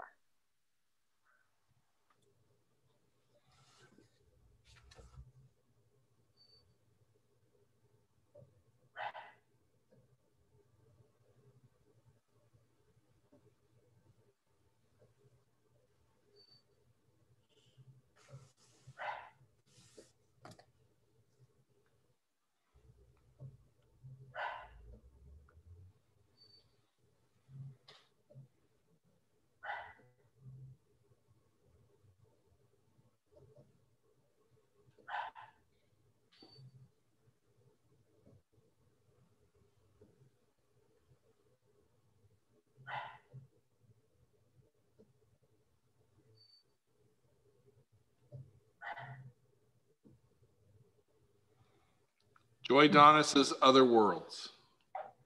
Jill, you're up. Okay, hi Joy. Hi.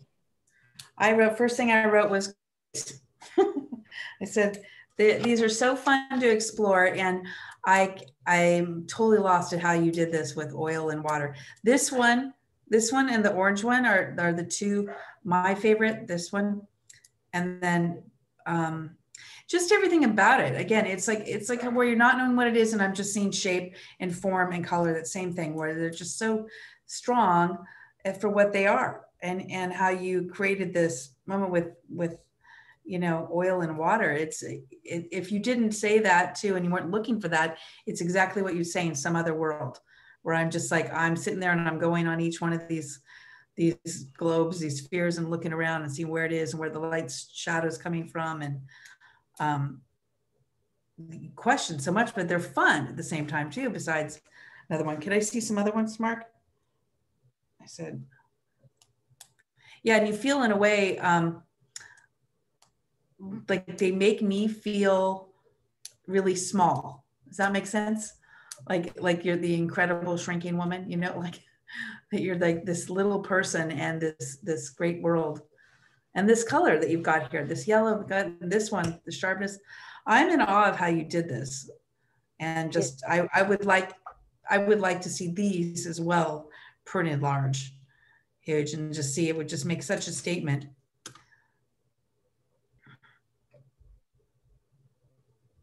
Look at that.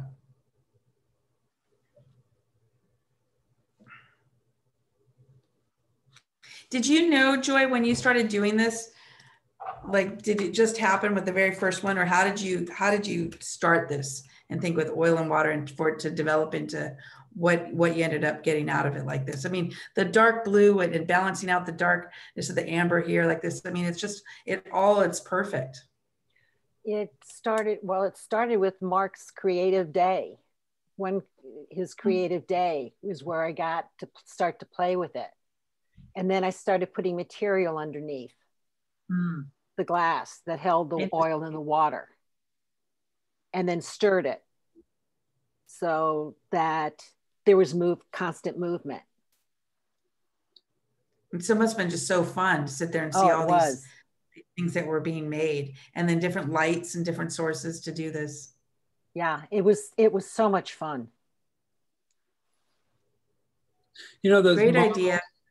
You know those models they make of DNA?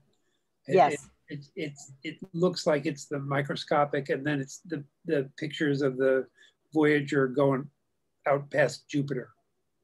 And I think the most difficult thing you probably faced with this work is, when do you make the picture? Like, I'm sure it changes every second. The shapes are exquisite. I mean, you can't, there's no algorithm that you could use to make this work on the computer, but it really has this sense of incredible moment.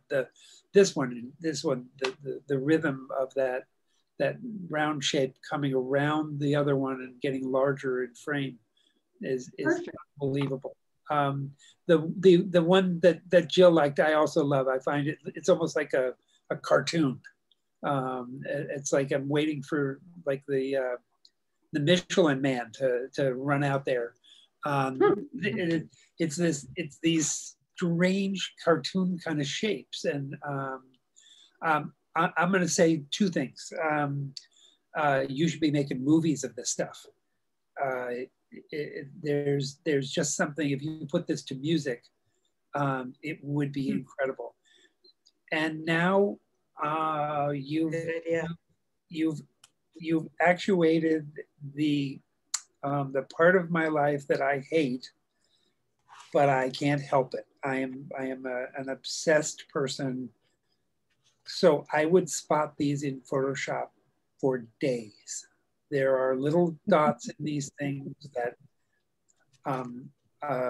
would drive me crazy. That little white dot on the rounded shape in the middle there, I couldn't sleep with that in there. I would make these things just be perfect. So it's the part of my life that my obsession is well placed. Right? I don't apply this to my life. I can apply it to my work. And so if you know, you'd be using the clone stamp on these like crazy. And what that would be would bring the perfection of these things forward. So they are worth it. I only work on work that's worth it. So this is worth it. I used to hand tint photographs for weeks at a time, and this is that same quality of craziness. Beautiful work. I can see this. Can you see this as at an exhibit at LACMA printed big and like you said, totally fine tuned, huge, people would just stand there. I would see this in galleries. I could see it. You know, we talked about this today in the gallery. What makes a person look at a picture twice? Everybody looks at pictures once. What makes people look at a picture twice? This is a picture I would look at twice. This was a picture I would put in my home, and how I would acquire it is through a gallery, and where it would wind up is you don't know where. You know, it would illustrate articles about things. It would, you could put this anywhere. It's one of those images that attracts people, and then once you're locked in this maze of shape and form and color, hard to get out. So yeah, it's a beautiful set of images. Thank you. Imagine if you made them move. So think about making 30-second movies. Thank you, I will. Very beautiful, Joy. Thank you. That one, go back to that one. I need to see that one more time. Yeah, that's crazy. It really is. Yeah. What is the big one in front? That's one of the oil bubbles? Yes. Yeah. It's stirring it and then focusing the lens on the edge and capturing it as it and what goes by. You know, I tell my students this stuff at least once a term, maybe twice a year.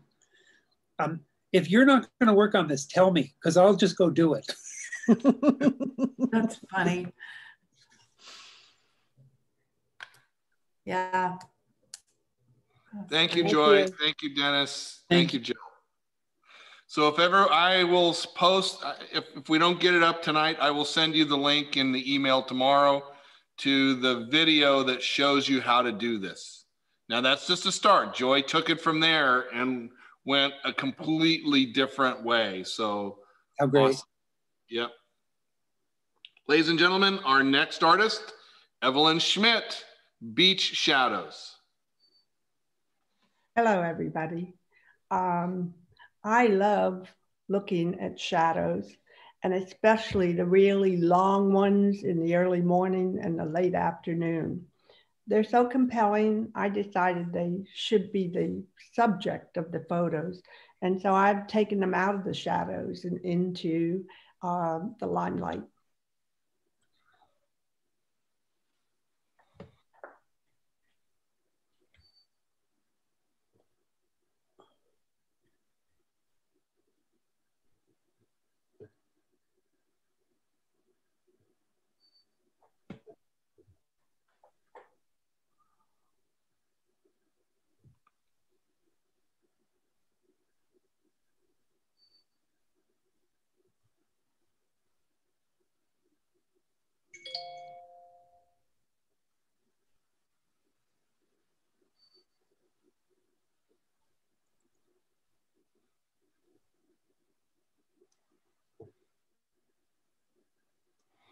Evelyn Schmidt's Beach Shadows.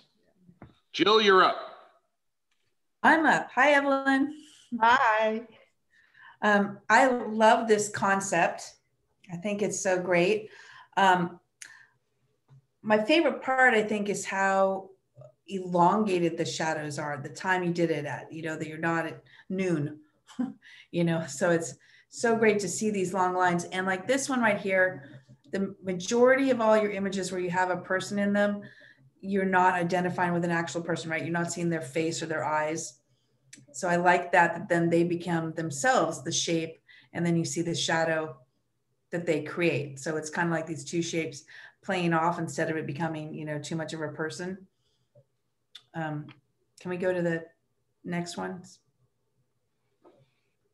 Yeah, this is the only one that was the only one that has a person in it. I kind of wish that she had her back or the same thing, because I like seeing the flow of the tide with the line of her going across. But I like it when it wasn't identifying with an actual person. Okay. But the two that I really liked were the skateboarder and the first one with the lifeguard stand. That one's actually very strong too. Wait, go back to that one, would you, Mark? That one? Yeah. Go back to the couple, no, the couple on the beach. See, I like a lot of them. I mean, this one. The flow, the white in the corner with the flow of her dress, you know, and then the shot, I mean, just everything from every black and white tone that you could have. It's just perfect. I've seen the grain in the sand complementing with the shadows. I just love this as just for a pure black and white image. It's just a strong image on its own, not necessarily part of the series, just on its own. It's a very strong piece that I like. So then go to the skateboarder and the first one with the lifeguard stand. So yeah, no, not, yeah, this one. These two together, they just go right in line with perfect, again, because it's like that same, you know, positive, negative, which I see. And you're seeing, like you said, these shapes that people aren't looking at this art form that we create with our shadows. And I just think it's got the lines of this. And again, it being the back of him, he turns into the shape. And then even the white umbrella against the darker ocean. It's just all very, you know, works perfectly together. It's just well done. Both of these. And then the first one, the same thing, just the lines and the angles. Not this one, this one. With the sand all going the direction of one way, and then the lines of the shadow of the lifeguard stand going the other, crossing them, just becomes graphically, you know, outstanding. I like to see it. You still see what it is. You still associate with what it is, but it isn't what it is. It's the shadow of it. So the skateboarder knocks me out. I am completely. The thing I know about being a photographer is that these things don't just happen. You make a lot of pictures, a lot of bad pictures to get the great picture. And when you get the great picture, it makes it all okay. You try. And somehow in that right place, right time, everything falls together. At first, I didn't even see the ocean and the umbrellas and the people. But as Jill was talking about, in this positive, negative space, this thing defies gravity. The bowl of the shape of the bowl of the skateboarding place it all falls into one. It looks like a ballet. And when that happens, they talk about orchestras when they play the cool stuff. When it all works, they go out to the meadow. I'd say this is the one that goes out to the meadow, and you win. The other thing that you're fascinated by, I am as well. As a commercial photographer, I'll tell you. So we never get breakfast. We never get dinner. We always have time for lunch because the light's terrible. So photographers have long lunches talking about pictures, and that early morning light and that late in the afternoon light is the nature of photography. It's about lighting. It's about writing with light. Go to the one before this.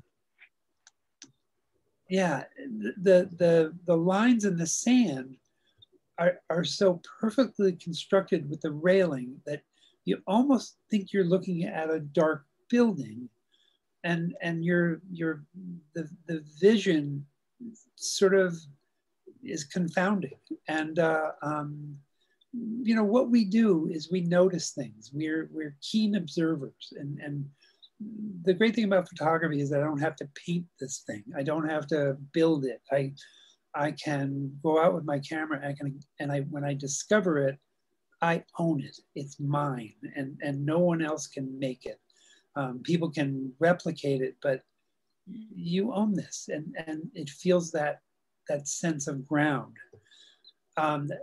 I think this is the nature of it.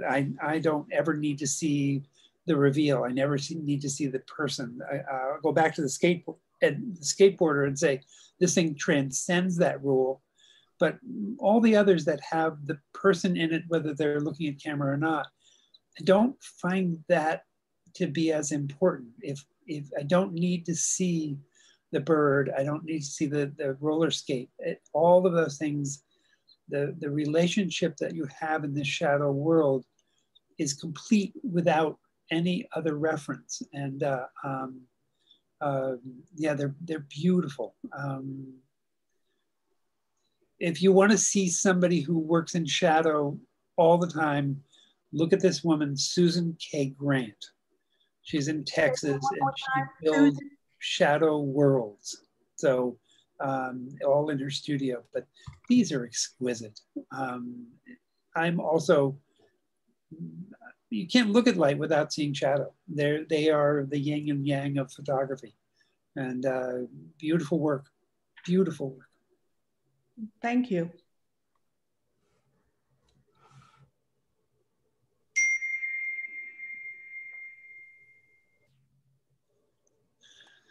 Our next artist, Joyce Cardwell, Birds and the Bees.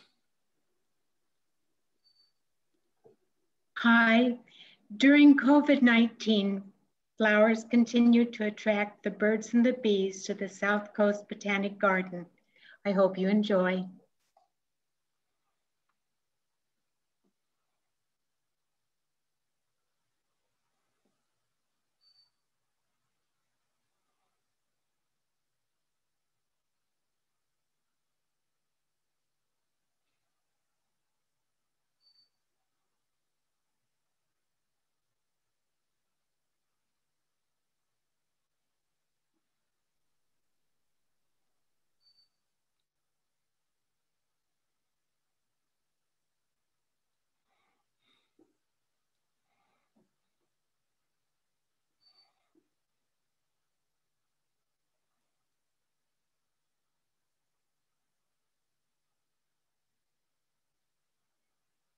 Joyce Cardwell's Birds and the Bees.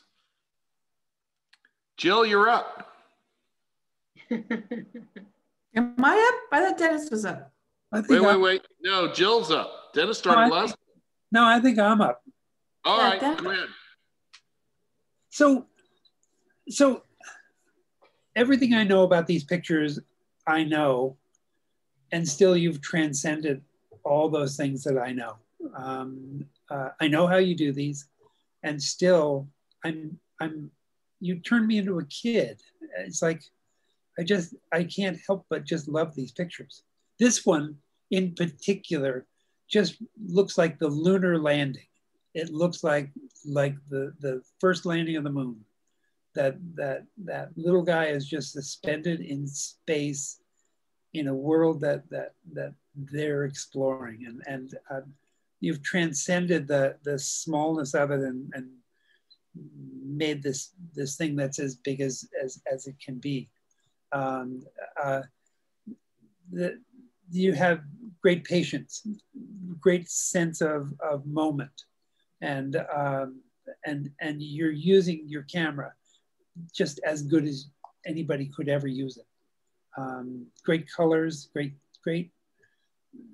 great ideas, because you said very little at the beginning, but pictures that are as good as these, you don't need to say much about them. They speak for themselves. And the textures, this one also, I know what this stuff is in this picture, and still I can't help but give myself over to being a kid again and celebrating that kind of moment. It's an exquisite image. We've talked about this before. I would love to see this like bigger than life.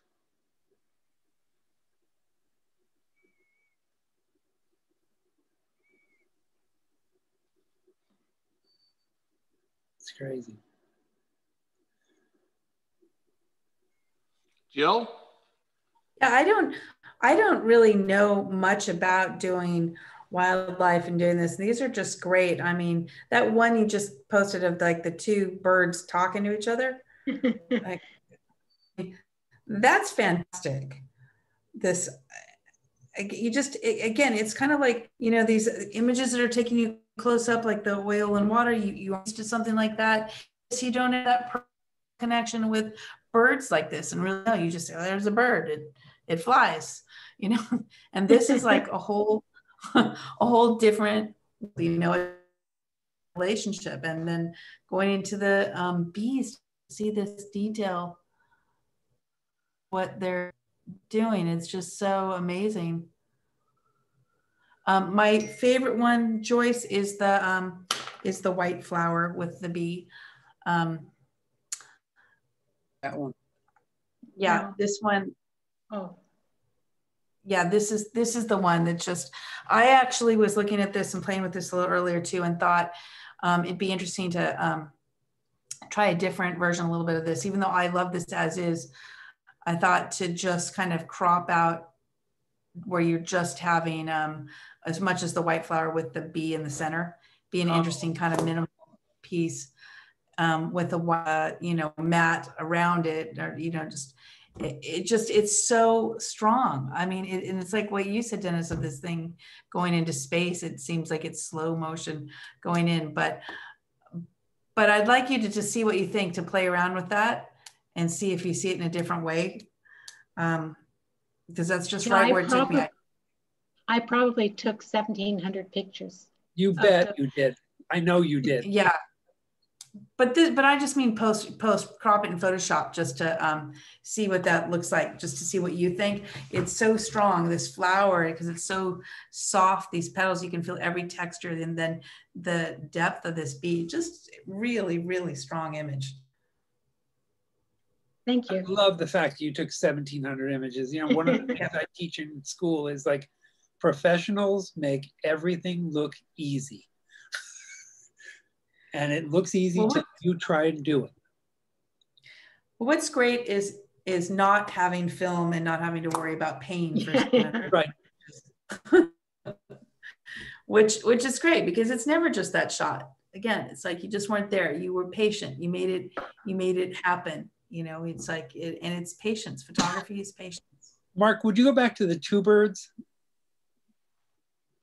You could put that up in a marriage counseling office. Oh my gosh. Because they were fighting. You bet they were. Over nothing. That's, yeah, really. One entered the other one's space. I had a marriage like that. But I like the color too of that one. I like that it's like a brownish burgundy with the yellow birds, and it's not just green at the back. You know, those complementary to each other too. Beautiful work. Thank you. Ladies and gentlemen, our next artist, Carol Skurlock, City of Angles. Hello, everybody. I was the one who persevered with my original project idea, exploring LA despite the challenges of the pandemic. So I've captured some urban abstractions in what I call the City of Angles.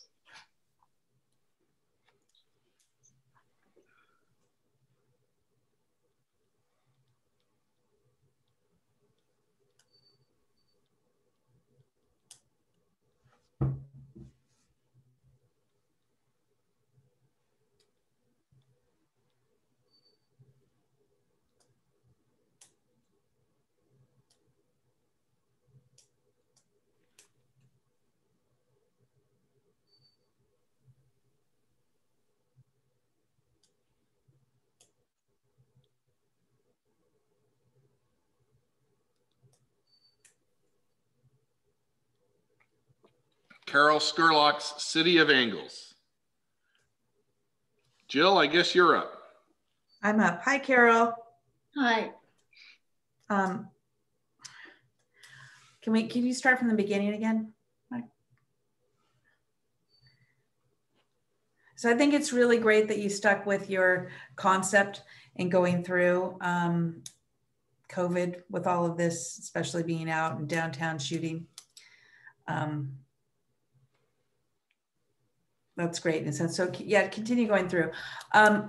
One question for you before I make comments on the architecture, because it's two things. I want to know if you normally like include people in the images, if that was just part of it being like their part of the architecture statement, because you said it was I'm asking you this because you said it was more based on the architecture style. Yes, I was interested in evidence of people, and unfortunately I didn't find more people, so I suppose this is the only one. Well, there was another one, but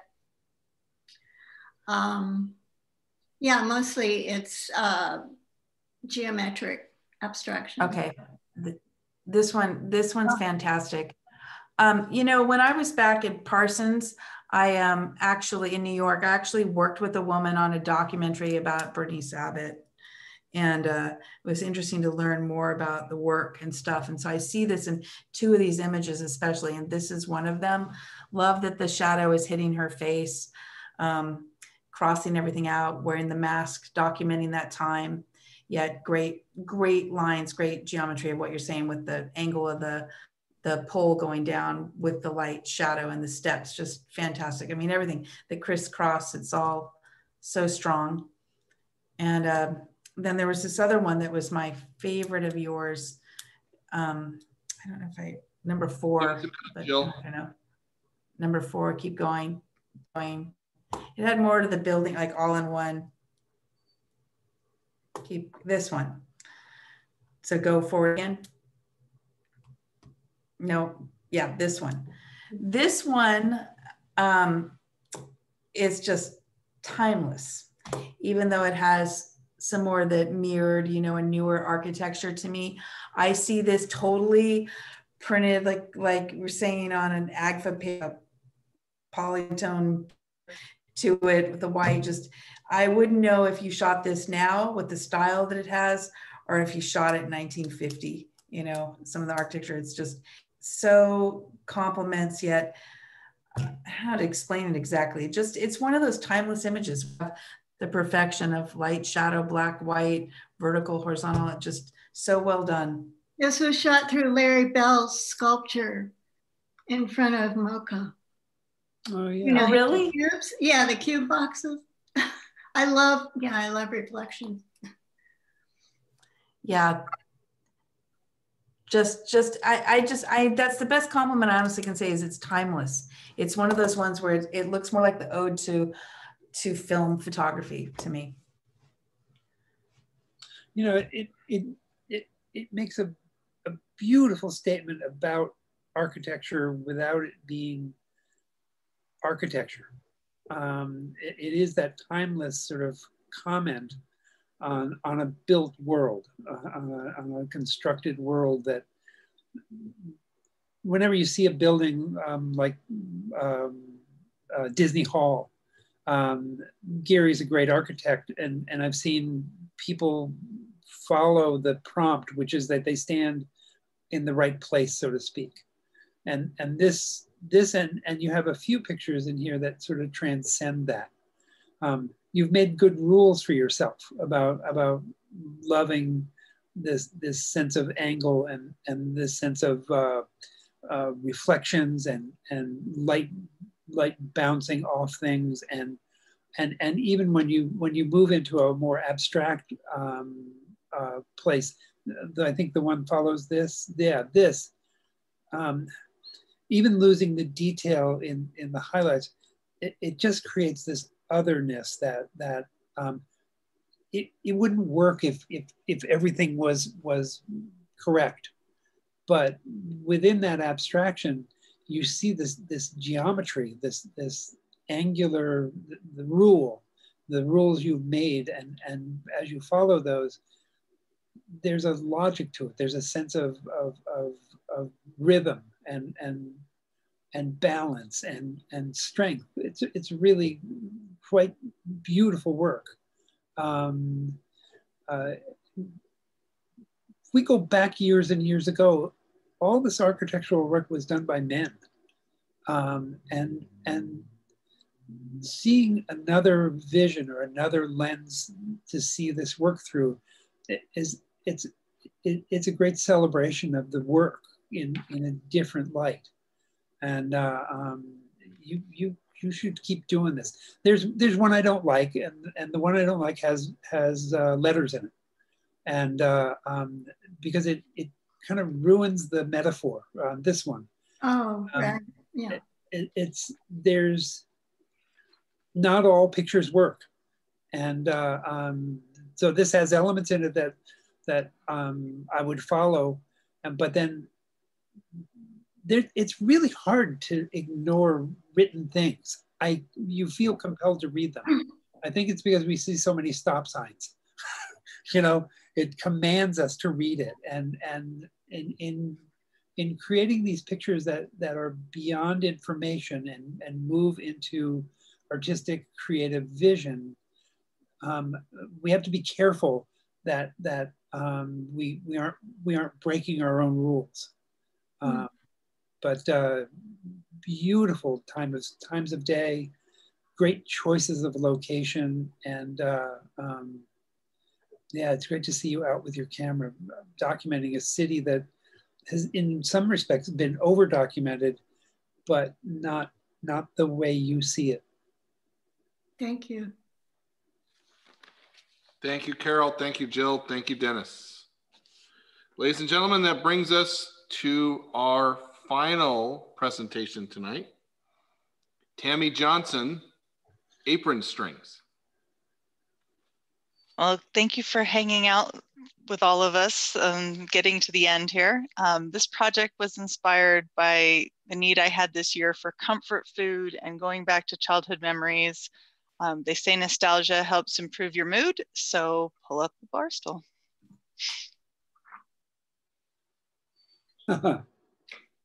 Yeah.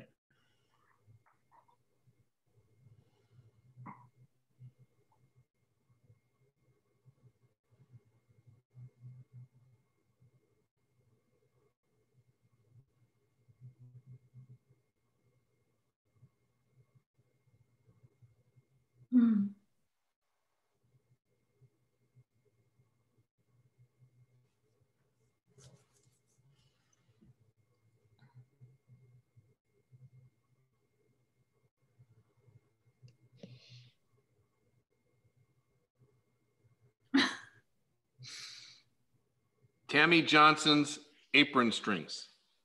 Well, Dennis, you're up first. So I am just simply knocked out by these. You shouldn't be able to do this with black and white, but there's an engagement with just what you said, this topic of comfort food that just sings. That pour is as good a pour as it gets. They only pay you about 50 grand for that. So you should put that in your back pocket, like you can do this. But the oven picture kills me. There's a quality of sunlight up in the left-hand corner there that just makes me think I've gone to heaven to have an apple pie. And the picture of the dough is as good as anything I've ever seen. It's a portrait. Those fingers are like a face, and it just makes you feel like. So, my sister's going to be out here next Monday. She makes pasta. We can't wait for her to come out. Homemade food doesn't have to be all about color. It doesn't have to be about the expectations that we have of what baked good looks like. When you play by your own rules, you're not getting in line in back of everybody who has already done it. You're making your own line. You're making people rethink what they thought it had to be. And you're a great thinker, because it's not just photography. It's really about, there's a sense of wonder in these. I wonder if I can make a picture in black and white that conveys this sense of comfort, sureness, craft, How does it reference things in black and white that we know from 100 years ago? And then how do we bring that forward into this time? Beautiful work. Thank you. We did a lot of eating this year. Yeah. Me too. That's funny. That dough picture, Tammy, I said the same thing. I wrote down in my notes, dough, exclamation mark. Yeah, just everything about it, from the depth of field to the detail of the hands to the texture of the dough. You can just feel the flour there. It's awesome. And something about these, how it goes against the older hands with the younger hands. It represents, just like what you're saying, such a generational sharing of passing on of the recipe, of family, of comfort, of secureness. It's that feeling that we all kind of want, that sense of home. Well done in every manner, every image, actually. Thank you. Can you go through a little bit more? Oh, sure. Yeah. Yeah. See, okay, like go with the young hand. It's interesting if we just, like this one, we go through, it's like the younger hand and serving the, whatever cookie, it looks like soup, but whatever is being made, at that moment with the apron on too, which is the old school. It's neat. And then it goes on to the next image, which is Mark. Yeah, it's again, the texture, the cracked eggs, 6 eggs it took in that. That's a lot of eggs in this recipe. So that's the younger to this, to that, to like, okay, I'm going to teach you how to make this because it's her, the younger hands of doing this for the first time. That's what it seems to me. It's just really nice, this whole passing of the baton, so to speak, of how to do this. I love the steam coming out of the pot. Yeah. That always, and the old tools, which is great. Like the old kind of pie thing, this old fruit crusher, the old strainer and the mason jar, but you're doing it now in newness, which is great. It's like, it's again, bringing the old into the new. See, it's beautiful. Yummy cream. Yeah, the noodles are actually my great-grandmother's recipe. So, there's no amounts in anything. It's just take the eggs and add the flour and mix it up. So it was a lot of fun to redo it too, and then have my daughter and my mother being the models for the pictures. It was a lot of fun. That'd be really great to put together the book with the recipe. We are. That's the next part of the project. So by the end of the year, we should have the cookbook with all the family recipes in it. Oh, great. That's great. That's going to be awesome, Tammy. Yum. Well, gang, thank you for another awesome evening. Thank you, photographers, for sharing your work. Thank you, family, friends, and interested photographers for coming to join us tonight. Thank you, Dennis. Thank you, Jill, for your words of insight. It was awesome. You guys are all welcome to join us in this journey. And, it didn't start out looking like this in January. I can tell you that, gang, right? In January, it's a disaster. And I'm always flabbergasted is, how are we going to get to November? But you know what? Through effort and teamwork and togetherness, we all put it together. We build these great portfolios. The reason why I invited Jill and Dennis to be part of the team tonight is Jill and Dennis are joining the Creative Photo Academy team next year to be part of the advanced photography program. Like I said, we'll have 6 classes in advanced photography. Jill and I are going to do one on style and presenting your work. Dennis is going to do a class called Making Your Next Picture. I'm going to be again leading the project group. Corey Savory will be leading the 3 inspirational images classes throughout the year. There's plenty for all of you to join us, whether it's in boot camp or intermediate or advanced. hopefully you'll look for that as you're coming along. And thank you for joining us. Thank you for being part of this. Any final words, Jill? Yeah, I'd like to say two things. One, all of you that did your artwork, I was beyond impressed, did not expect some of the work that I saw. Just great. I mean, great work by everyone. Just really made my night for that. And Mark, I just want to say to all the other people that are not in the class to help promote his T-bills and what he does is, you know, I did 4 years of a major in photography from Parsons School of Design, great educators. And I never once saw the amount of passion from any teachers on what Mark gives to his students. So that's from an outside point of view, just because he's great. And I hope you all try and take some classes from him. Thanks, Jill. Dennis, any parting words? So I've reviewed work for 20 years or so. I was scared tonight. I was scared for the person that followed the previous person because I didn't want to follow any of these people because each person did something that was so great that when you said, okay, now we're going to move to this person, I was going, oh man, I wouldn't follow that last person. But your entire class did something that was so special.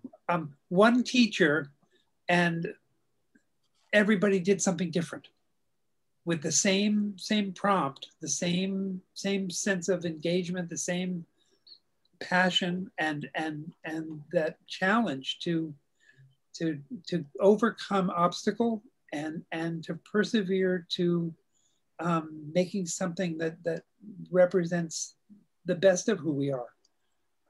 Making art is a messy process. It doesn't come together until you cook it, right? And then you put it on the table and it looks easy. It looks, when it's done, people look at it and go, well, you just take your camera out and make some pictures, is that right? And for your viewer, it's supposed to look like that. It's supposed to look like hitting a home run is easy. Nobody sees batting practice. Nobody sees getting hit by the ball. Nobody sees getting booed and like going into a slump. But after you do something like what we've seen tonight, it's all worth it. This is the best part of who we are. This is how it expresses something that isn't about the world. It's about, it shows the world something. And I would do this forever. Anytime you ask, I didn't know you before suddenly I knew you. And you're one of the, Mark, you're doing something really special. This is the new college. This is the place where people would go to learn. And this is all about lifelong learning. And I can't thank you enough for inviting me. Jill, it's great to meet you. It's great nice to meet you too. It's great to hear that people can survive Parsons in New York. Well, it's been a long time. Okay, I know what it's like there. But, you know, we all survive education and move into these places that give us the thing that we still want. And I'm surprised how accessible it really is. How if you go looking for it, you can find it. And Mark, you're really doing some remarkable things here. Thank you, guys.